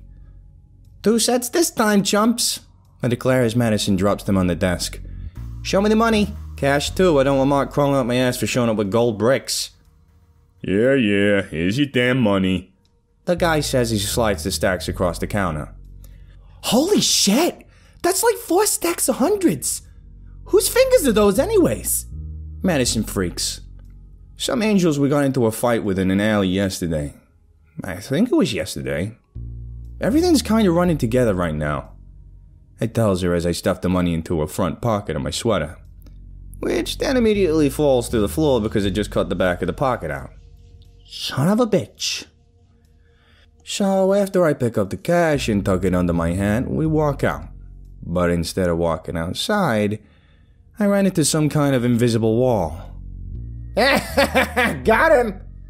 The tall guy behind the desk bellowed as I rubbed my nose. I have to hit this switch over here before you leave, stupid. He says as he hits something under the desk and the door makes a clicking noise. Otherwise there's nothing to walk out into. You okay? You smashed your face pretty hard. Madison asks as I start my way to the car. Yeah, fucking punks. I grumble, checking my reflection to see if my nose was bleeding. Let's get out of here before I go back in there and I started to say, but my phone starts to ring. And I look to see it's Chris's number. Hey, what you need? Back to the shop now! He screams into my ear and hangs up. Something ain't right, I says to Madison and put the car into gear and speed off to the shop. What's going on? I shout to Chris as I barrel through the door. But he don't answer. Instead, I see him and Johnny and Han standing around looking at something. And I see Mark. His unblinking eyes staring up at the ceiling from the workbench where his body had been laid. No, hold on. This ain't right. What's going on here? Why is he like that? This shit ain't funny, guys. Nobody's laughing, Louie. Han found him like this on the way here. Says it looks like it was beaten to death. Chris says without looking up for Mark. Hey, what's going on? Madison repeated my words as she finally came in behind me. Is that Mark? I need to sit down, she says as I pull a chair away from the table and sink down into it. It looks like it was someone very strong. Average size hands. These 2 cuts are made by knuckles on the same hand at the same time. I hear Hans say to Chris as he points something out to him. Both of his legs and one of his arms were broken as well. You can see here on his sweater and his pants he used a good arm to try and drag himself along the pavement. These wounds on the side of his head, they were made by the butt of his pistol. He added, holding up Mark's revolver. Found next to the body. No rounds expended. As he talked, I heard the chair slide up next to me and Madison sit down in it. She didn't say anything though. I guess she didn't feel like leaving at the time. I just sat there in silence. I couldn't put my finger on it, but something didn't seem right as I tried to think of who did it. You think it's safe to say it was the Angels? Johnny asked Han. That don't make sense though. Louis said they weren't supposed to hurt any of us. Even that shape-shifting thing, whatever it was, said the same thing. They didn't seem to be listening before that, Johnny argues. Seems like the likey thing. But still, it's not like the list of people who wanted Mark dead was a short one. I could throw 50 cents worth of nickels out the door and hit 10 people who would likely have done it. What happened? Fucking fuck! I shout as Abigail kicks the door to the shop open and barges inside. Hours later, we're still all in the shop. Once Han had decided he had learned everything he could from the body, Chris pulled Mark's torn-up sweater off him and looks through his pockets to remove anything left. He finds a small vial that Dr. Jekyll brought over earlier. The fluid still inside. Once he finished, he set everything to the side. Then we put him on one of the carts and wheeled him off into the morgue. Chris and Han lifted him up onto the sliding table to the furnace as me, Madison, and Johnny and Abigail gathered around. You knew him the longest, Chris says to Abigail. You want to say something? Well, I guess. But I still didn't know him very well. He was a really private person. But to his credit, for all his faults, he was willing to do what had to be done for the paranormal community. No matter how dirty his hands got along the way. He'd always say that someone had to do it, or it wouldn't get done. And he hated hunters more than I'd ever seen anyone hate anything. We all mumbled in agreement. He'd always treat me with respect. He was the first one to start calling me Miss Abigail to make me feel like an adult. And then everyone else started doing it because they heard him do it. He may have been stern and rough, but he was also fair. And I have no doubt that his absence will be felt even by people who didn't even meet him. It's been good knowing you, boss, Chris added before sliding him into the furnace. Hey, where are you going? I asked Han as he heads straight for the door. We need to figure out what happened to Mark, yes? I know a guy who might be able to help. He's good at figuring these kinds of things out. He answered before leaving without another word. What do we do now, boss? Johnny says, handing Chris Mark's red sweater. She's right. Once word gets out, shit's going straight to hell. And Mark's not just gone either. We're a man short. Well, I might have a solution for that last one. Madison suddenly speaks up. Hell no, absolutely not. Have you both lost your motherfucking minds? Chris roars as he stampedes through the shop. I'm just saying she's got a point. We're one down and things are apparently about to get real hairy around here. We don't got time to hold open auditions. I try to talk Chris down. The whole time since Dirty Work Inc. started, has never had a broad in the lineup. And even so, who's she? She's just one of those riders rolling around on a bicycle all day. Think about it. Remember that Mark would say about a cat that don't want to be held? Yeah, she's a girl, but Mark trusted her with a drop. And let her watch the shop. And she chose violence the second she saw someone she thought was breaking into the shop. A huge guy twice her size, and she dropped him no questions asked. We ain't gonna get better than her on short notice. Look, Louis, I got a lot more important shit to deal with right now. I'm just saying, give her a shot. What's it gonna hurt? Hell, you can kill 2 birds with 1 stone. Get your diversity box checked by being... what's the word they use? Inclusive? I says to him. Inclusive? What's that even mean? She's dating some girl that lives in my apartment building. That's good for the public image. All the big companies are doing it. You put some minorities in the front and center and they say, hey, look how great we are. And that makes people like you more. I try to explain as best I can. Do I look like I care about being inclusive? That's the neat part. You don't. But that don't matter because you don't have to. It's all about what everybody else thinks. I go on, hoping he doesn't suddenly realize that we aren't a public-oriented company anyways. So you're gonna make me use the trump card, huh? Okay, think about this. All that riding around on a bike all day? She's got a really nice ass, and she'll be walking around here all the time. Jesus Christ, if I say yes, will you shut the hell up and go somewhere else? He said yes. I says to Madison, who was waiting in the alley with Han. These are yours. I add, tossing in Chris's blue sweater and new black derby hat. Kinda pissed you got yours right from the start, though. You don't maybe have a pink one to match my hair? She asks, unfolding the loose hoodie. Don't push it, tell her. That's gonna be the least of your worries here real soon. Speaking of worries, has anyone else seen my goblin? He hasn't broken anything for a while, and I'm starting to think he's planning something. No sooner than I said that, the damn thing comes staggering out of the shop. Soot all over his face and smoke coming off of him. Hopefully I'll never have to find out what you just did. I sigh down on him. Okay, come here. Pay attention. See that shit here on the bottom of their foot? I ask her the next after pulling open one of the drawers with a body in it. If there's something there, that means they've either been donated to science, they're gonna be cremated and won't nobody know the difference, or they don't have nobody who gave a fuck about them when they died. That means we can do with them as we so choose. You following me? I think so. Alright, good. So, a line means it's fresh, a day or 2 at most. A check means they died somewhere fancy like a hospital and they got refrigerated pretty quick. We like these the best. A circle means they ain't so fresh, and they weren't cooled down so quick. They're usually the ones that got found a few days later or something, usually when somebody started to notice a smell. We got a few customers who like these, but for the most part, we don't use these ones too often. You still with me? Yeah. Outstanding.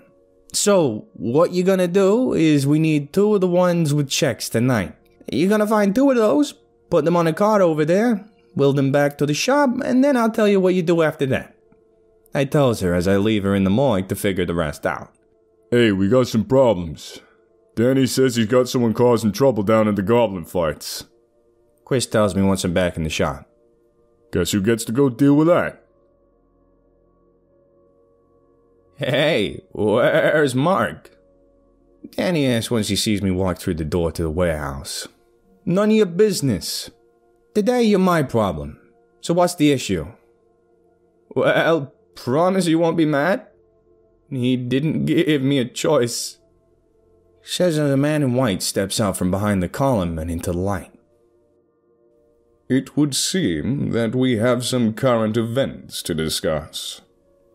The deep voice of the man from outside the hotel says, Come, sit with me, won't you?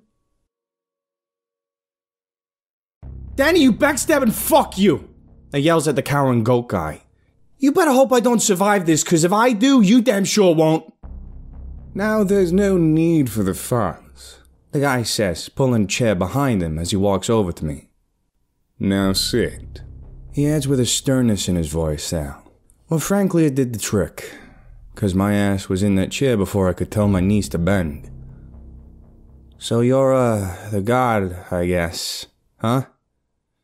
As it just so happens, that's not the most important issue at the moment. I'm sorry to say. As I said, current issues withstanding. Oh, is this about that Christian girl we sacrificed? Son of a bitch, I knew we shouldn't have let her keep praying the whole way there. I interrupted him. The guy that can sleep Abigail with one shot, who I was currently trapped in a warehouse with. Pardon? But who? Praying? Oh, no. Do you really think I can hear all of that? If they aren't within earshot, then whoosh, right out into the void. But just between us, there wouldn't be much I could do then if I could. Suppose we stay on topic. He explained, finally taking a seat across from me. And what's the topic? And more importantly, why'd you call me here to talk about said topic? He started, raising a finger. First of all, I didn't specifically plan for you to show up. Any one of you would have equally done well. You being here is, simply put, the luck of the draw. That aside, leave that thing alone, he demanded when he saw me try to get to my phone. I've made the mistake on more than one occasion of forgetting to consider those little things. But seeing as I was considerate enough to come alone, a show of good faith, I expect you to show me the same consideration. Fine, I tells him, pushing it back down into my pocket. So what do you want? I asked, narrowing my eyes at him. Mark, he explains plainly. I cannot say with absolute certainty that his death was not caused by one of my people. However, I can assure you and your associates that I did not give that order. Wait, Mark's dead? You shut up! We both shot at Danny at the same time. Why tell us that? What do you get out of us not thinking you did it? I asked him suspiciously. I've already explained this to you. Hearts and minds won fairly are much more reliable than ones taken by force. Everyone from governments to cartels knows that. It's no different in this particular case. I can't have the entirety of the local paranormal world thinking I had killed Mark. Los Angeles is one of the areas most densely populated by the paranormal. If an idea solidifies here, then it won't be long before it migrates to the adjoining areas and beyond. Simply put, this is a domino I can't have falling in the wrong direction. Understand? I guess that kinda checks out. But what's this fixation on the paranormal types? Why not just, focus on all the godly, Jesus-y regular ones all over the place? That's my own business. My point is that I personally had no part in this, and I need you to communicate that to your comrades for me. Is that understood? Crash! Guys, holy shit, you're not gonna believe what just happened! I shouted, kicking open the door to the shop. Why would he lie? I asked Chris as I sit down at the table. Hey, also, where's Madison? I sent her to make a few drops right before you got back. Oh, have you seen my brass knuckles there anywhere? No, I lied, knowing exactly where they had been stolen to. Anyway, where's everyone else? I got them all over the place. We got a lot of groundwork to lay before the word spreads that. There's been some changes around here. We got a lot of friends to make, a lot of pockets to line, and a lot of alliances to forge. And even less time if Danny knows now. The gossipy fuck. That all sounds like a whole hell of a lot of work to me, boss. Yeah, and we're all gonna be sharing the load. He tells me. The whole paranormal community, especially the underworld, is about to be in an uproar as soon as the word gets out. And those angels ain't gonna be doing us no favors neither. I'm serious, Louis. Buckle up. Oh my god, I'm so tired. Madison groans as she stumbles in through the shop door about a week later and just lays down on the floor in front of me. Yo, hey, I probably wouldn't do that if I was you. I never once seen that floor clean since I've been here, I says down to her. Bad day, huh? Oh, don't get me started. She waves in front of me. So I head towards the back to see if there's anything else I ought to do before I head out. Hey, did you hear that? Sounded like something just exploded. I hear her ask as I walk away, but I didn't hear nothing, so I just kept going. Hey, boss, you need... Yo, hey, you alright there, boss? I stop and ask when I see him just sitting there with his head in his hands.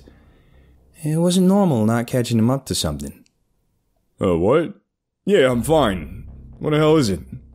Oh, nothing. I was just seeing if you had anything else for me to do before I collapse into a limp, unconscious pile on the ground. Nah, just leave whenever you want, and tell Madison she's done for the night too. He says, looking back down at his desk and trying to look busy with something.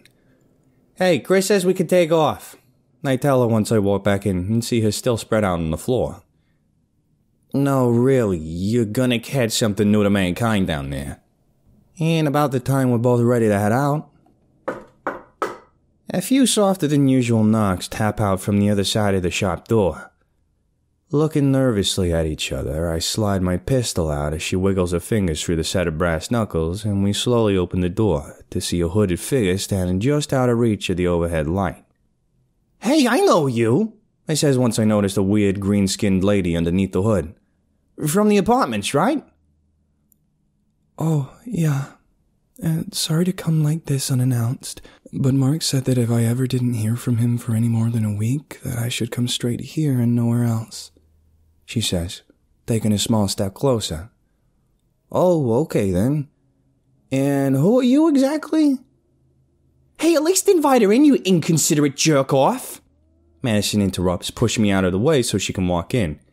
Come on over here and sit down, she tells the lady, waving over at the lawn table in the middle of the room. As she finally walks in, I notice she's not alone. The kid from before is with her too. Hey, Chris, maybe get in here, I call towards the back room. Oh, who's this little guy? Madison asks when she sees the kid. Chris, we could use you over here, I shout again. Oh, yes. I guess I need to explain. You see, this is Mark's son, Alex. Chris, get your ass in here! Oh my god, what the hell do you... Who the hell is this now? He asks mid-complaint. Well, about that, I start. It would appear that this is... Mark's kid, I say, pointing to the kid hiding behind the green-skinned woman's leg. His... Eh? Yes, his son. Now can someone please tell me where he is? It's not like him to just disappear like this. The woman asks, and I look over at Chris, and his eyes start to twitch as his face is all weird, like it's about to sneeze or something. I don't got time for this shit. I gotta go to work, he says before turning and taking off back towards his desk and out of sight. Now Madison's looking over at me like I know what the hell I'm supposed to do, and then I realize I'm about to have to tell this kid his dad's dead, aren't I? And that right there got to me. All the years I've been dealing out mob justice, this part is the part I never saw. Like, how many people had to look down at some kid, some poor asshole's son or daughter, and tell them they ain't never gonna see them again? That they shouldn't have fucked around with the wrong people, but they did, and some piece of shit shot them dead in an alley somewhere over 1,500 lousy bucks. How many kids had to hear that because of me? Because I wasn't any good at nothing else. She must have noticed my eyes starting to water, because as I was thinking that, she seemed to have got the right idea and started tearing up. Worst part, the kid hadn't gotten wise to it yet.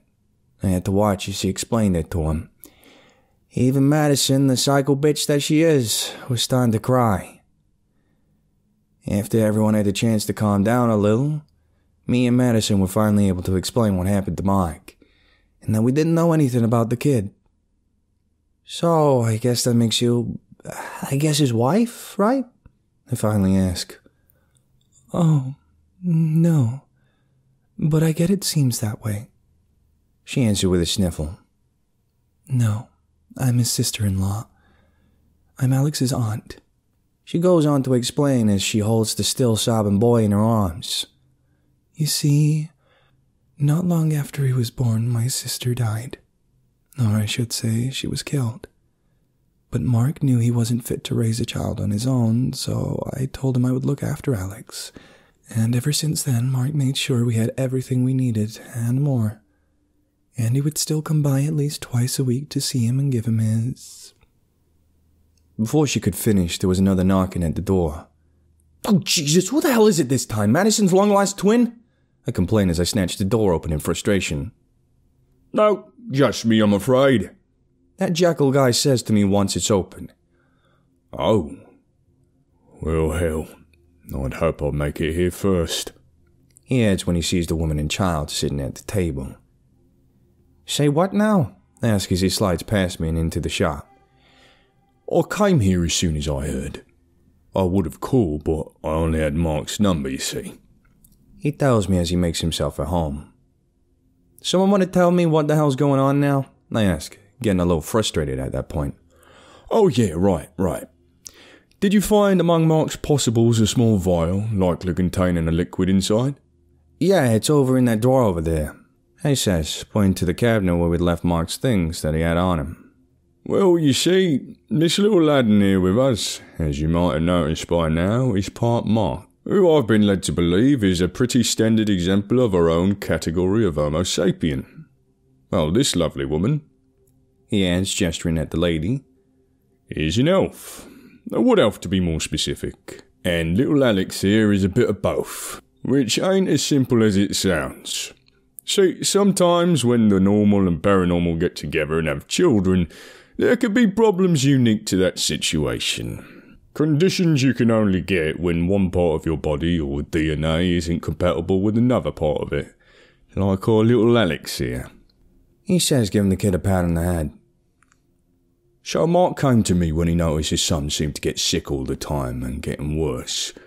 Didn't take me long to figure out that issue. But treating it, well, that took more time. And only just here recently I finally got something that seemed to do the trick." He went on as he dug through Mark's stuff. "The only side effect, it makes you a little wibbly wobbly. And that's what this is for," he says, holding up the vial. "Bet your poor little head's just been swimming the past few days, hasn't it? Here, take a little sip of this. Just a little one." He tells the kid as he hands him the liquid. "I'll be damned. I really thought it was drugs," I said to myself as I listened. "Oh, hey, you said his wife was killed. What happened?" I asked the lady. "Oh, well, I don't know all the details, just what he told me. But, let's see. There was this group of people, and they all had become fascinated with this show about hunting monsters.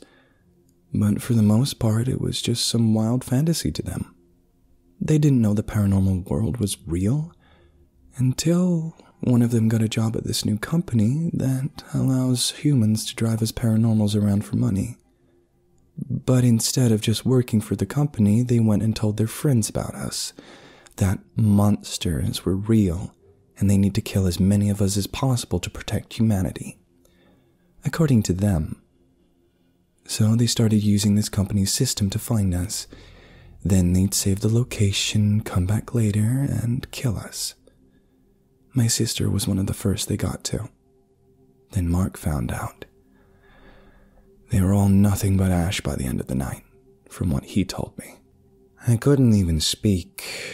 I was just staring wide-eyed as everything started to make so much more sense. But it still keeps happening. It used to be that we were more separated from the regular world, but now these... what do they call themselves? Hunters. They keep finding out we exist because of these new businesses that are bringing in humans to work with us. She goes on with genuine worry in her voice. It's especially bad when you consider the area. And now that Mark's gone... What do you mean by that? Madison speaks up to ask. What's so special about here? It's one of the most heavily populated centers of the paranormal population in the world, specifically because of dirty working, and the work it does. Because of all the work that goes into keeping the bad and violent elements separate from the rest of the community, we felt safer here than anywhere else in the world. where the stronger and more aggressive ones would exploit those just like me. Wood elves like us, we aren't very strong. We're just different. And there's others like us. This is a place where we can rest easy for the most part. But that also means we're easy to find if you know where to look. So, what you're telling me is that we're actually responsible for holding up one of the biggest concentrations of paranormals in the world? I ask in a resounding disbelief. Just the 5 of us? Mm-hmm. We come from all over the world to live here. It's actually become hard to find anything other than vampires anywhere else. Most of us are on the West Coast now, and most of that is here in Los Angeles County and the outlying area. But I feel like that might start to change now that... Me and Madison were both real quiet as we walked home together that night. Something we made a habit of over the past week since we both lived in the same buildings and we both been waiting for the rain to die down before we left. She looked like she had something on her mind, as I did at the time. Hey, you good? I finally asked her. I guess so. That whole thing really shook me up though. I already know exactly what show she's talking about. I watch it all the time. I even used to think about how cool it would be to travel around killing monsters like in the show. Now I just hate myself for it. And what's worse, I make deliveries for one of those companies that's causing all the... Yeah, I never really thought about how they figured out all that was real, but I guess if you got companies literally hiring people just to tell them about all that shit, it seems likely to happen eventually, I guess. What about you? You had a real unusual look on you tonight. Yeah, I guess I'm just not feeling too great about myself right now either. I answer as I feel the rain pick up. Well, I guess I'm gonna head up, I add once I reach the stairs leading to my apartment. See you at work tomorrow. Yeah, same, she says before turning to head to her place. Oh, wait, hold on. I stop her before she leaves. Here, take these and give Chris his back. He's graying my hair over asking about the fucking things, I says, tossing her a new set of knuckle dusters. Oh wow, thank you, she says, tucking them in her pocket before starting to walk away. Hey, who's that over there in front of my door? In the yellow raincoat? She asks, pointing over to the figure laying on their stomach in front of the apartment. Fuck if I know, you expecting company? I ask as we both start to ease our way closer. Nah, ain't nobody in there either. They're all working right now. She tells me as we walk up to the person, my hand wrapped around my revolver I was aiming at them through my sweater. It wasn't moving, so I reached out and gave it a kick in the side. I hear a small groan. Hey, that sounded like... I trailed off, using my foot to kick the body over onto its back. Abigail? What in the grandest fuck are you doing? I shout down at her. And why the hell are you black? I add when I see her mostly covered in some kind of black dust. So tired. Need shower. Sleep. For the love of Christ. You go ahead, I got this. I tell Madison as I reach down to grab Abigail by the waist and start dragging her across the lot and up the stairs to my apartment. Oh yeah, sure thing. After all, that's not incredibly suspicious looking or nothing.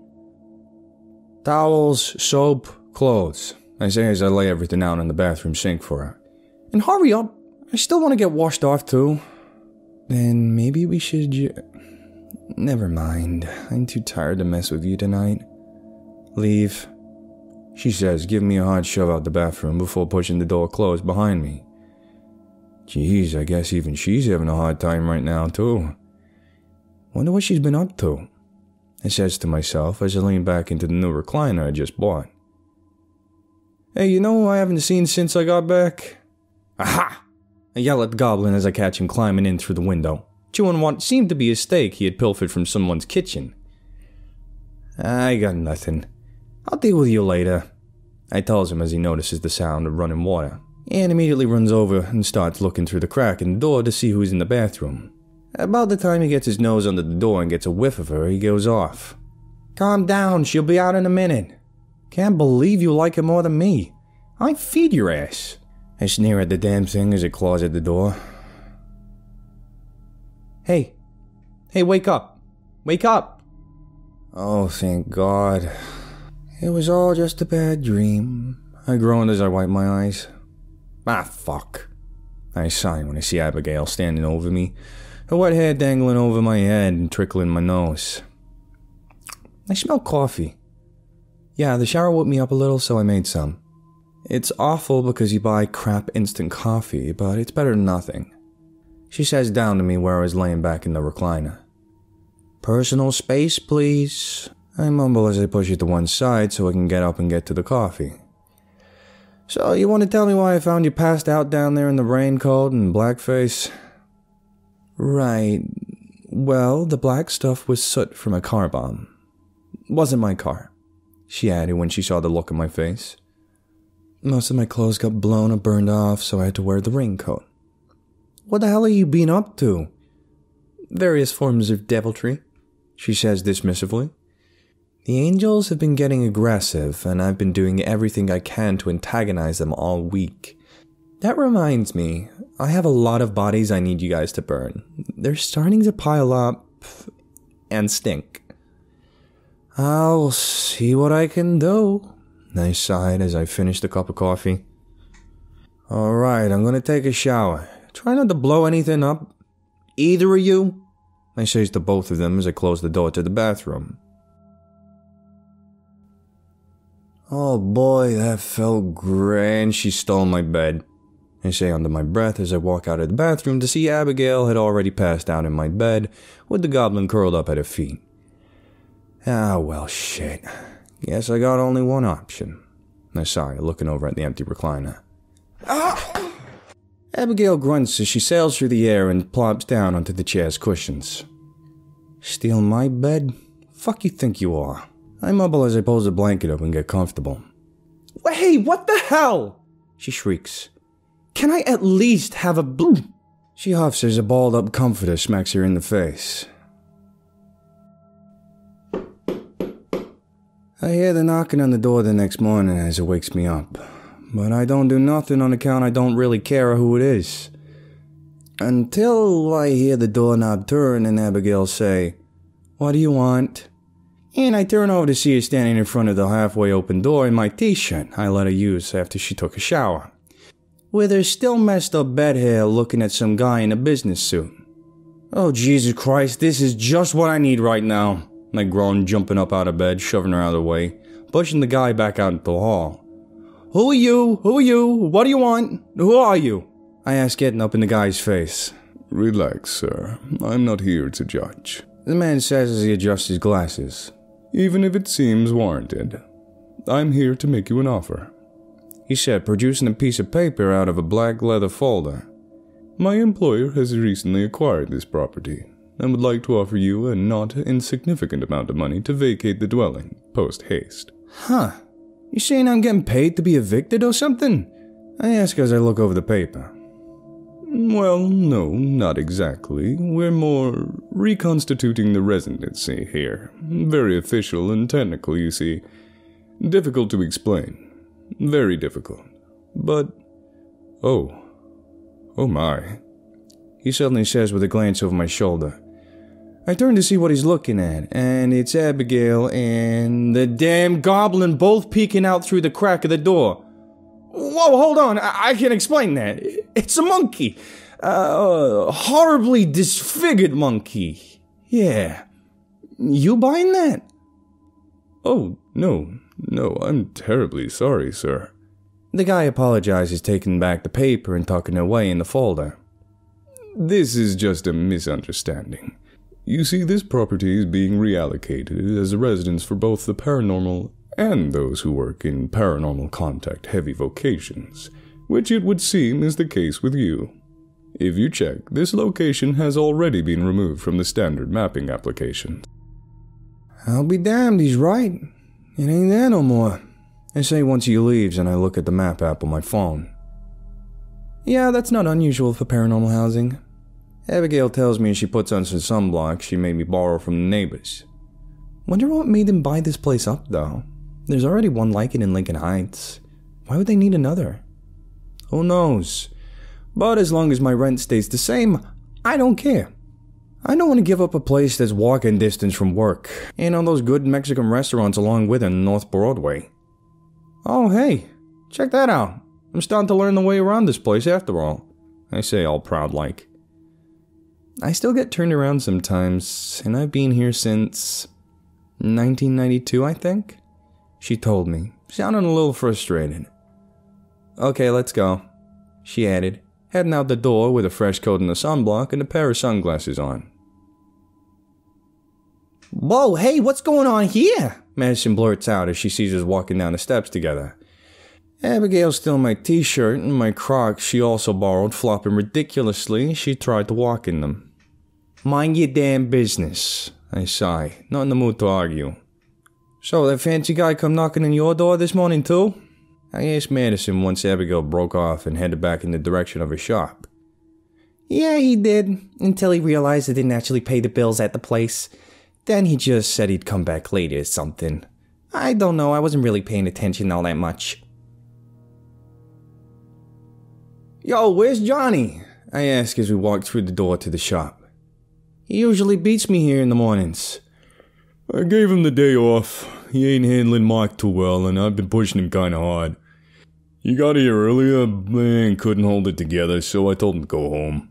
Chris says, looking through some papers. Here, you two are gonna have to share his load for the day. Maybe between you and the diversity hire, you might be able to handle it. He adds, handing us both our own paper. Whoa, holy shit, boss. He does all this in a day? Yeah, Johnny's real workhorse. Best of luck, he says before waving us both off. Try not to fuck nothing up. Yo, this is ridiculous. No wonder Johnny filed him the way he did. There's so many plastic containers, I shout to Madison on the other end of the phone. No, really, you gotta come around to the back and see this shit. I tells her as the workers at the van warehouse literally shovel the containers for the meat into the back of the van. Whoa, that is a lot, she says when she meets me around back. Where did he keep all these? There's a storeroom in the hall between the shop and the morgue. I guess that's where they go. Yep. In here. I tell Madison once I open the door to the storeroom.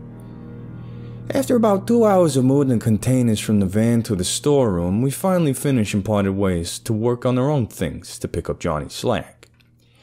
I had to go way ass out in the middle of nowhere to pick up meth we sell to the vampires, and run it back to the shop without getting busted with enough shit to put me away for life on that alone.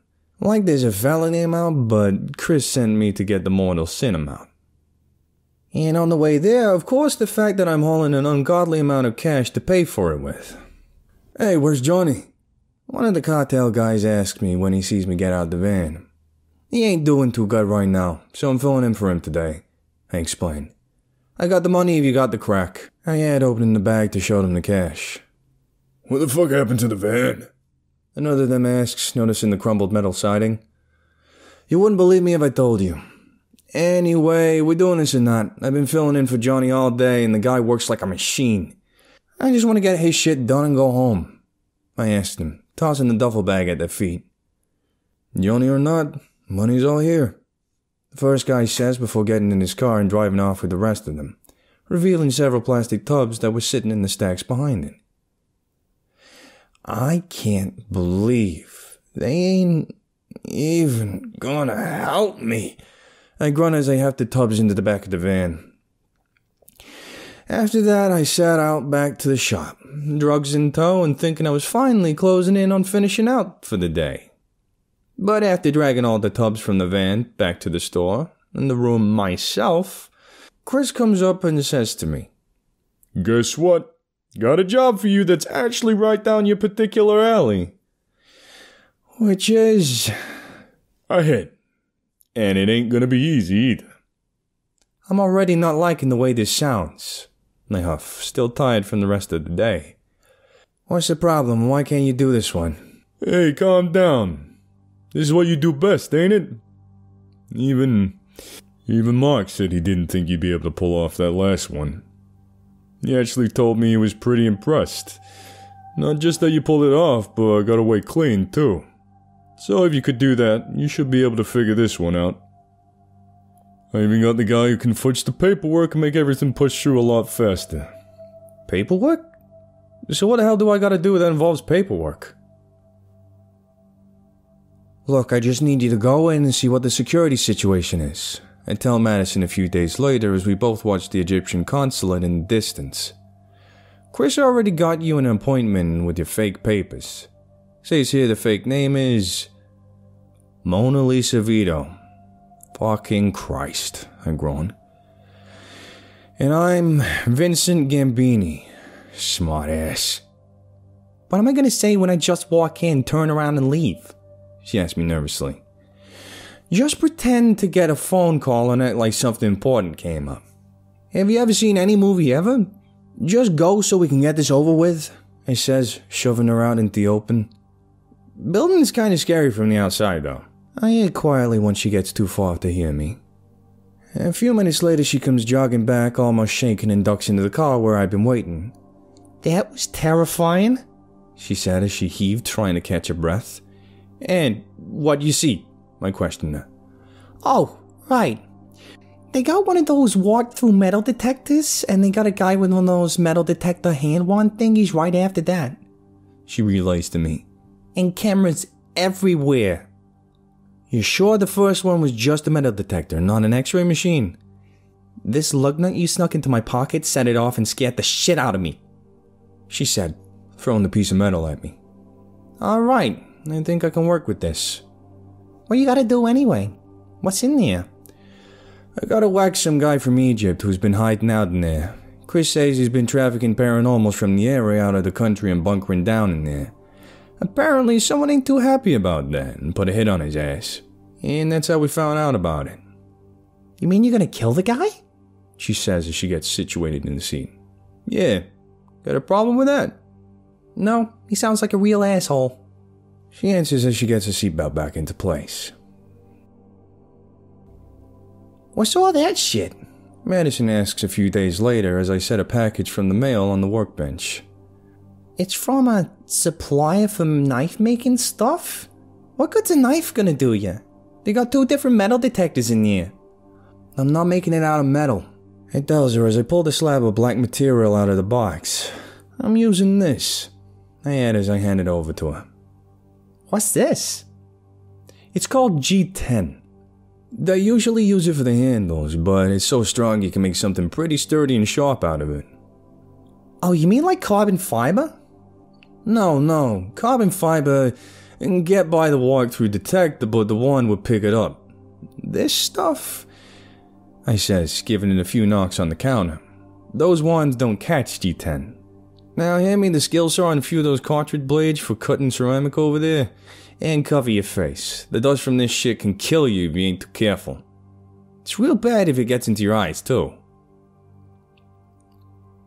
Well, it ain't pretty, but it should do, he says, looking it over once I finish wrapping the rubber electrical tape around it, sharpening the edge.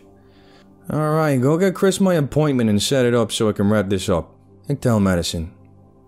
Yeah, sure. But what the hell's wrong with your legs? What? Nothing. I'm getting used to walking different than I normally do. Just hiding your face ain't enough. They can catch you off with the way you walk, too.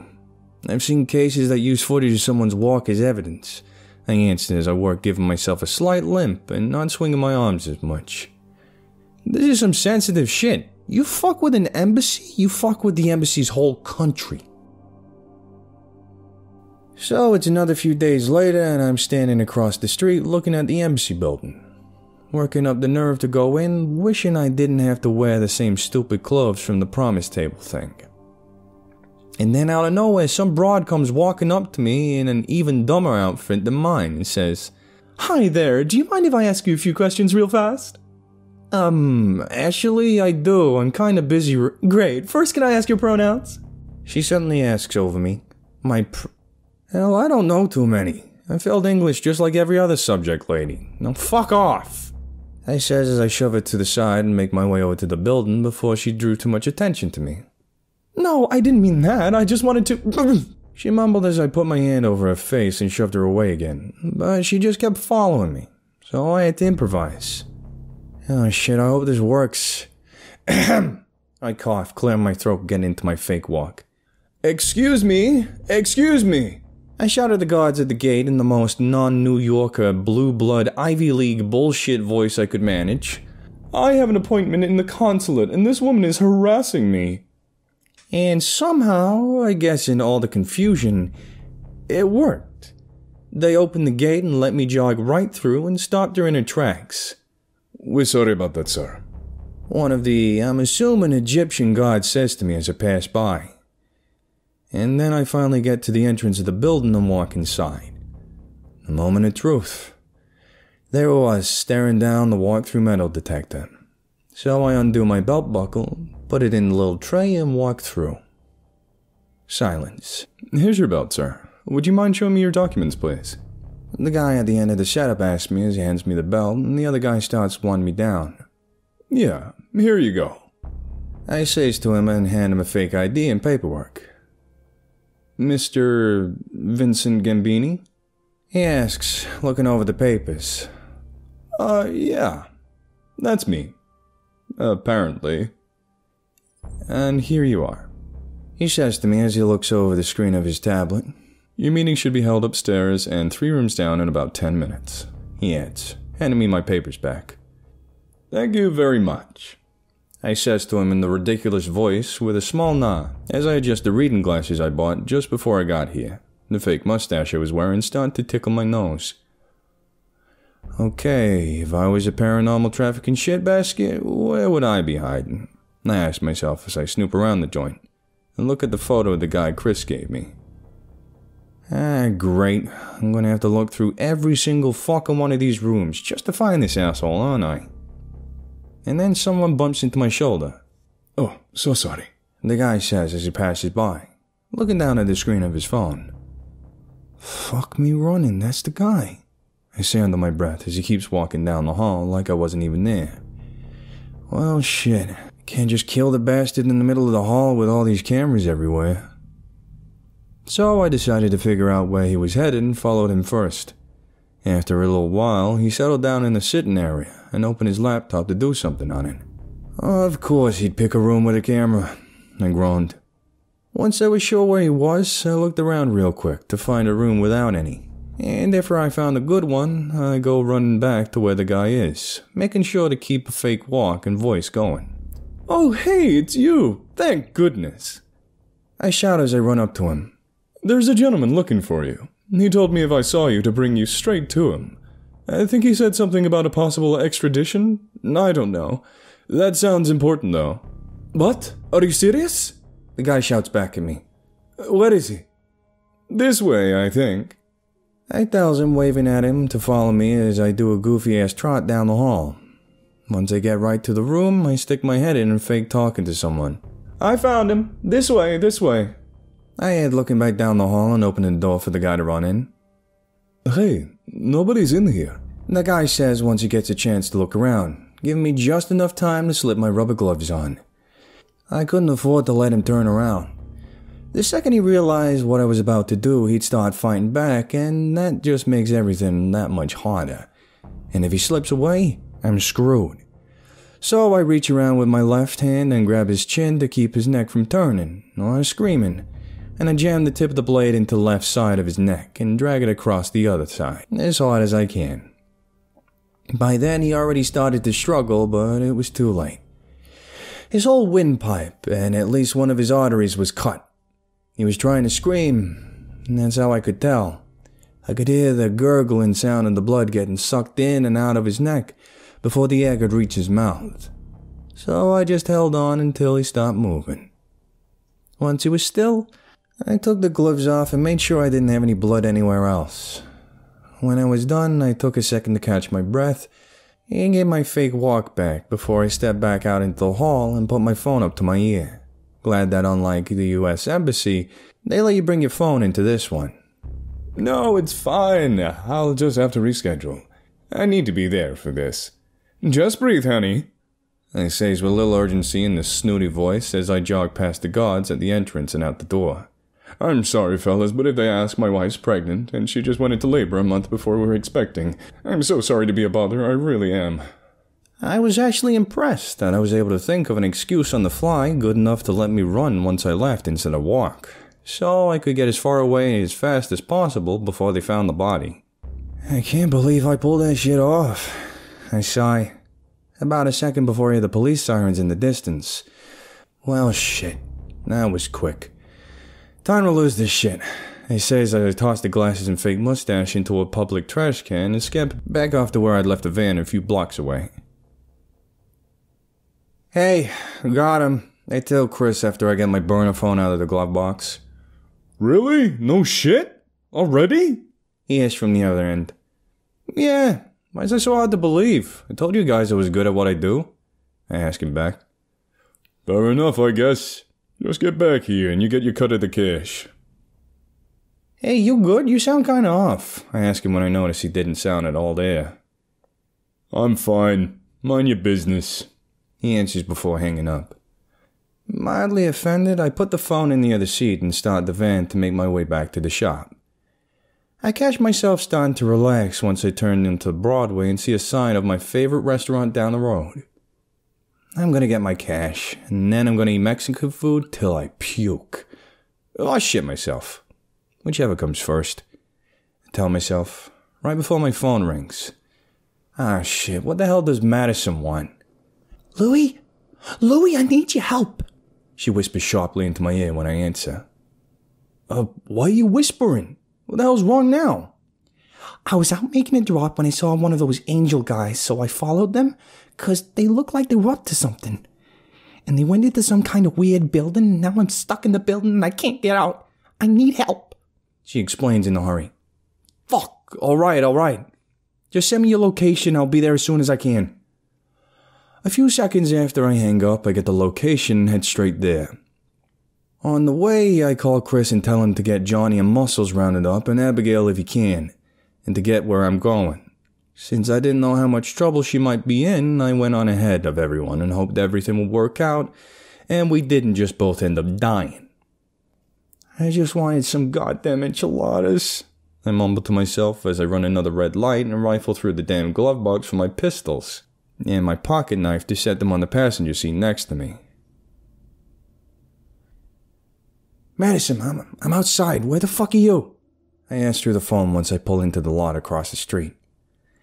I'm in some kind of room with a bunch of cages. There's like weird animals in them. I think they might be paranormals. And the room before that has some kind of those green people in cages too. What? What? I start to ask, and then the pieces start to fall into place. That's when I had a pretty good idea who ordered the hit. Okay, Madison, just try to hang tight. I'm gonna try something. You remember the way out? Yeah, there's just too many of those angels to slip past. Alright, stay where you are, and once you hear the commotion, give it a second, and then haul ass outside. I tells her as I stuff the snub nose in my pocket and grab a lighter out of the toolbox in the back. Once I had everything, I ran around to the other side and picked up a random parked car close to the building. Don't try this next part at home, kids. Once I picked the car, an older one, so you can just open the cover of the gas cap from the outside. I twist the cap off and wad my necktie into the opening. Once it's in there, I light the end of the tie and take off to another car a little further back. And do the same thing with another piece of my shirt. Let the first one cook for a few more seconds, then light the piece of shirt and take back off to the van. Boom! The can goes up in flames once the fumes of the gas tank finally hit the burning tie. Seconds later, I can hear the chaos as the angels start pouring out of the building to investigate the explosion. Boom! The second one goes up as I hear the screams as several of them catch on fire. Not long after, I hear my phone ring. What the fuck was that? Madison yells at me and she makes a break through the place trying to get outside. Probably domestic terrorism if it ends up in court. So move your ass so we can get the fuck out of here. I yell back at her. I'm parked across the street. Everyone should be here soon to back us up. I add, making sure she knows where to go once she's out, and peeking around the corner to see what's going on. Don't you move! I hear a voice shout from behind me as I was putting my phone back in my pocket. Hands over where I can see him and get down on the ground. Yep, that's definitely a cop, I sighed to myself. There goes them not seeing my face. And I really don't want to kill one of those guys today. And then I hang on to that shit. And then, against all odds, who comes running around the corner right into me? Abigail? No fucking way. Where the hell did she come from? I think to myself. But then an idea hits me as I glare down at her. An evil grin cracking across my face. It didn't take her clever ass long to see exactly what I was thinking, because as soon as she saw that smile, she says, "Don't you do it. I swear to God, if you—" "Grab the gun or I'll make you wear fucking brains!" I yell, snatching her up and holding her in between me and the cop, just high enough to where she can't see my whole face, my pistol pressed against the head. "Deja vu, right?" I whisper in her ear as I start to feel her tremble with rage. "You are going to pay for this," she whispers back without moving her mouth. "Turn the other way and get down on the ground, asshole! I'm not fucking around! I'll blow this kid's head off!" I keep yelling at the cop. "Now hands on your head and cross your feet behind you! I've been arrested before, I know how this shit's done!" Once they're on their knees, I hear the front entrance of the door of the building slam open, and Madison barrels out into the street and towards the van. But by that time, the angels started to get wise to me and started rounding the building and were heading straight for me and Abigail. Getting fed up with everything, she pushes herself off me and runs over to the cop, stomping on one of their ankles, making a horrible cracking noise before she pops them with a hook to the head and puts them out cold. "What the fuck was that for?" I ask as she runs back over to me. "Settle down. He'll probably get a medal for that. We need to worry about them now," she says, directing me to the torrent of angels stampeding towards us. So I aim my pistol in that general direction and empty it. "Well, that did fuck all!" I shout over to Abigail, who was starting hurling random objects towards them at supersonic speeds. But she wasn't making much more of a dent than I did. Madison was only about halfway between the building and the van when they noticed her too. "Bitch, move your ass!" I scream at her as some of the angels change direction to make a play for her. "She's not gonna make it! I don't know if she's gonna make it!" I yell at Abigail as she changed targets and started peppering the ones heading for Madison with loose pieces of concrete and gravel. But it didn't do much of nothing. Just when I was ready to take off and meet her halfway, Chris, Johnny, and Muscles come sliding around the opposite corner in Chris's car. Johnny hanging out the window with his rifle and putting rounds into the front of the mob, finally slowing them down a little before I see him chuck something into the middle of them. Boom! An explosion goes off, sending debris and body parts up into the air. That finally makes the whole group falter for just long enough for me, Madison, and Abigail to pile into the van and speed off. "Holy shit, I think I actually pissed my pants!" I scream as we fly past traffic on the way back to the shop. "And where did Johnny find a grenade?" "I don't think they care about the not hurting us thing," Madison gasps from the back seat as Abigail glares at me from the passenger seat. "What? What?" "Stop using me as a prop," she growls at me. You'll live," I say dismissively with a wave of my hand. "Could have done without you. You really saved my ass this time." She groaned, turning her head to look out the window. After a while, we were finally all back at the shop and gathering around the table, and I remember what I had thought of earlier. So I explained to them what I think is going on. "So, you're saying you think they put a hit out on this guy using a fake identity? And they plan on using the commotion following his death to swipe his whole paranormal trafficking operation. Which Madison, being the reckless dumbass that she is, just happened to stumble across right as it was happening." Chris asked once I'm done explaining everything. "It seems about right, yeah." If that's true, then that means they're making some serious plays for this area that span all the way out to other countries. And they used us to do it," Chris says as he pulls the chair out and sits down. "They think they can fuck with us any which way now that Mark's gone? They're about to learn the hard way that ain't how shit works around here. Just because Mark ain't around no more, don't mean you can just..."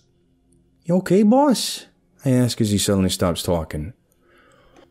Look, there's a lot on my goddamn plate right now, and I don't know if I'm ready to handle running this shit. Yo, I think I know what's going on. Madison suddenly speaks up. We all been out of shape about Mark dying, and you're all keeping all that shit bottled up like Neanderthals you are, ain't you? What? No! All of us, even Abigail, say at once. Yeah, that's what I thought. Look, how's about we all take the rest of the night off and just, give old Mark a proper goodbye like he deserves? Madison suggests. You got a place you like to go? So we all took her advice and closed up the shop.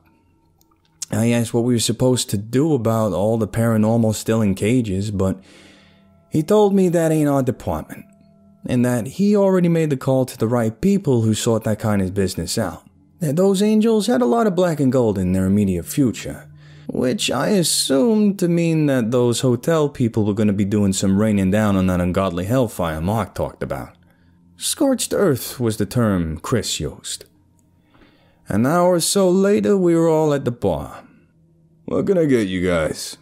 The guy asked once we all sat down at our favorite table towards the back wall. Johnny got his usual piss water, Chris got a Jack and Coke, Madison ordered a Bloody Mary, I asked for a scotch, and then there was Abigail to help things go smoothly as always. "I'll have a margarita," she said like it was nothing. "Aw, little lady, I don't think you're old enough for that kind of drink. How about a root beer?" We all watched in terror at the impending disaster that was about to unfold at our table. And sure enough, she reaches over, grabs the waiter's hand, and starts to squeeze. It took about half a second before we saw the shock and alarm hit his face. Hey! Ow! Ow! Ow! Let go! Ah! Shh! Hush, hush, she tells him as she pulls him down close to her. "Louis, knife please." She asked me from across the table, so I pull out my pocket knife and slide it across the table to her, which she immediately opens and nails her own fucking hand to the table with it. Oh my god! The waiter cries. It just audible over the ambient racket of the rest of the bar. What's wrong with you? Think for a second. If I'm willing to do this to myself, just to make a point, what might I possibly be willing to do to say you or your wife or your children? She says to the guy, and as he looks down at her in terror, I actually kind of feel bad for the poor schmuck. Is all this really worth not bringing me my drink? I'm so sorry, ma'am. I'll bring you that right away, he tells her, almost on the verge of tears. Remind me to leave him a good tip. Abigail says to me as she wrenches my knife out of the table and slides it back over to me, after thoroughly wiping her blood off it and tucking the contaminated napkin into her pocket. Holy shit, what a day. Chris barks as we all stagger and stumble out of the bar several hours later, all absolutely pissed drunk. Especially Abigail, who I'd lost count of how many margaritas she knocked back since we'd been there. We finally had to leave when she made the declaration that if she started to puke, she was going to spin her head all the way around like the Exorcist before it comes out. So we thought it'd probably be best to bail out before that happened. As we all wandered down the sidewalk, I hear Madison making a call. Hey, Rissa! Hey, where do I live again? Madison's drunk. Abigail hiccups at her from beside me. All right, I'm heading home, Johnny says as he finally gives up and heads off in a different direction. Yeah, me too, Chris says as he heads off his own direction. Had a good time, guys. See you tomorrow. He adds with a wave. I'm gonna wait here. Riss is coming to get me, Madison says as she plops down on the bench. See you guys later. Yeah, no, we're not just leaving your drunk ass on the sidewalk. There's all kind of creeps out this time of night. Like Chris and Johnny. I says to her as I sit down next to her to wait, pulling Abigail over with me so she can sit too. As we sit there, I watch Madison drunkenly play around with her derby to pass the time, betting against myself whether or not she ends up puking in it. And as I watch, I feel Abigail's hand rest against my shoulder. She starts to fall asleep. Hey, no, hey, wake up, I say, trying to nudge her awake with my arm. I'm not carrying you home. I don't even know where you live. But it was already over. She was out, and even by the time Madison's girlfriend had already came and picked her up, she was still not budging. Hey, goddammit! Alright. Fine, I'll take you home. Little evil bitch. Where am I going? I asked her, frustrated to no end. Shop. What? No, I'm not taking you to the shop. You need rest. Where's your house? Shop. Son of a bitch. You ain't going back to the shop tonight, 'cause I'm not carrying you there. Now where do you live? I bark at her one more time. Shop. Oh, fuck me! I interrupted before she could say it. If you puke on me, I'm leaving you in the middle of the road, I swear to God. I mumble, halfway back to my apartment with her on my back. You're gonna make me a social pariah. I just know it. Wait, am I using that right? Pariah? Pariah? No idea. Definitely still drunk. Once I finally get back to the apartment and get the door open and keep the damn goblin from running out the door, I lay Abigail down on the bed and pull the blanket over her. You know, she starts to grow on you once you get past the 8 or so layers of evil and spite. I says to the goblin as he crawls up next to her feet. That took me about 5 minutes to unlace the ridiculous boots she was wearing all the time. But I ain't gonna tell you that, fucking traitor. So once I get that situated, I decided to take a shower, resigning myself to the recliner for the night. Just as I step out of the bathroom and sink down into my favorite easy chair, bzz, bzz, bzz, I hear my regular phone go off from a text. So I pick it up and read it before letting myself finally pass out and see it's from Jose. I'm not 100% sure yet, but I have a good idea of who killed Mark. It looks like it and then the message suddenly cuts off. Like he was trying to send it in a hurry and didn't get to finish. So close. I sigh to myself as I stand up to wake Abigail. Before I get to her, I hear it in the distance. The deep boom of a massive explosion that shook the entire apartment building and made the lights flicker off for a second. What was that? Abigail asks as she rolls over in the bed. Hey, you need to wake up. I think something really bad just happened.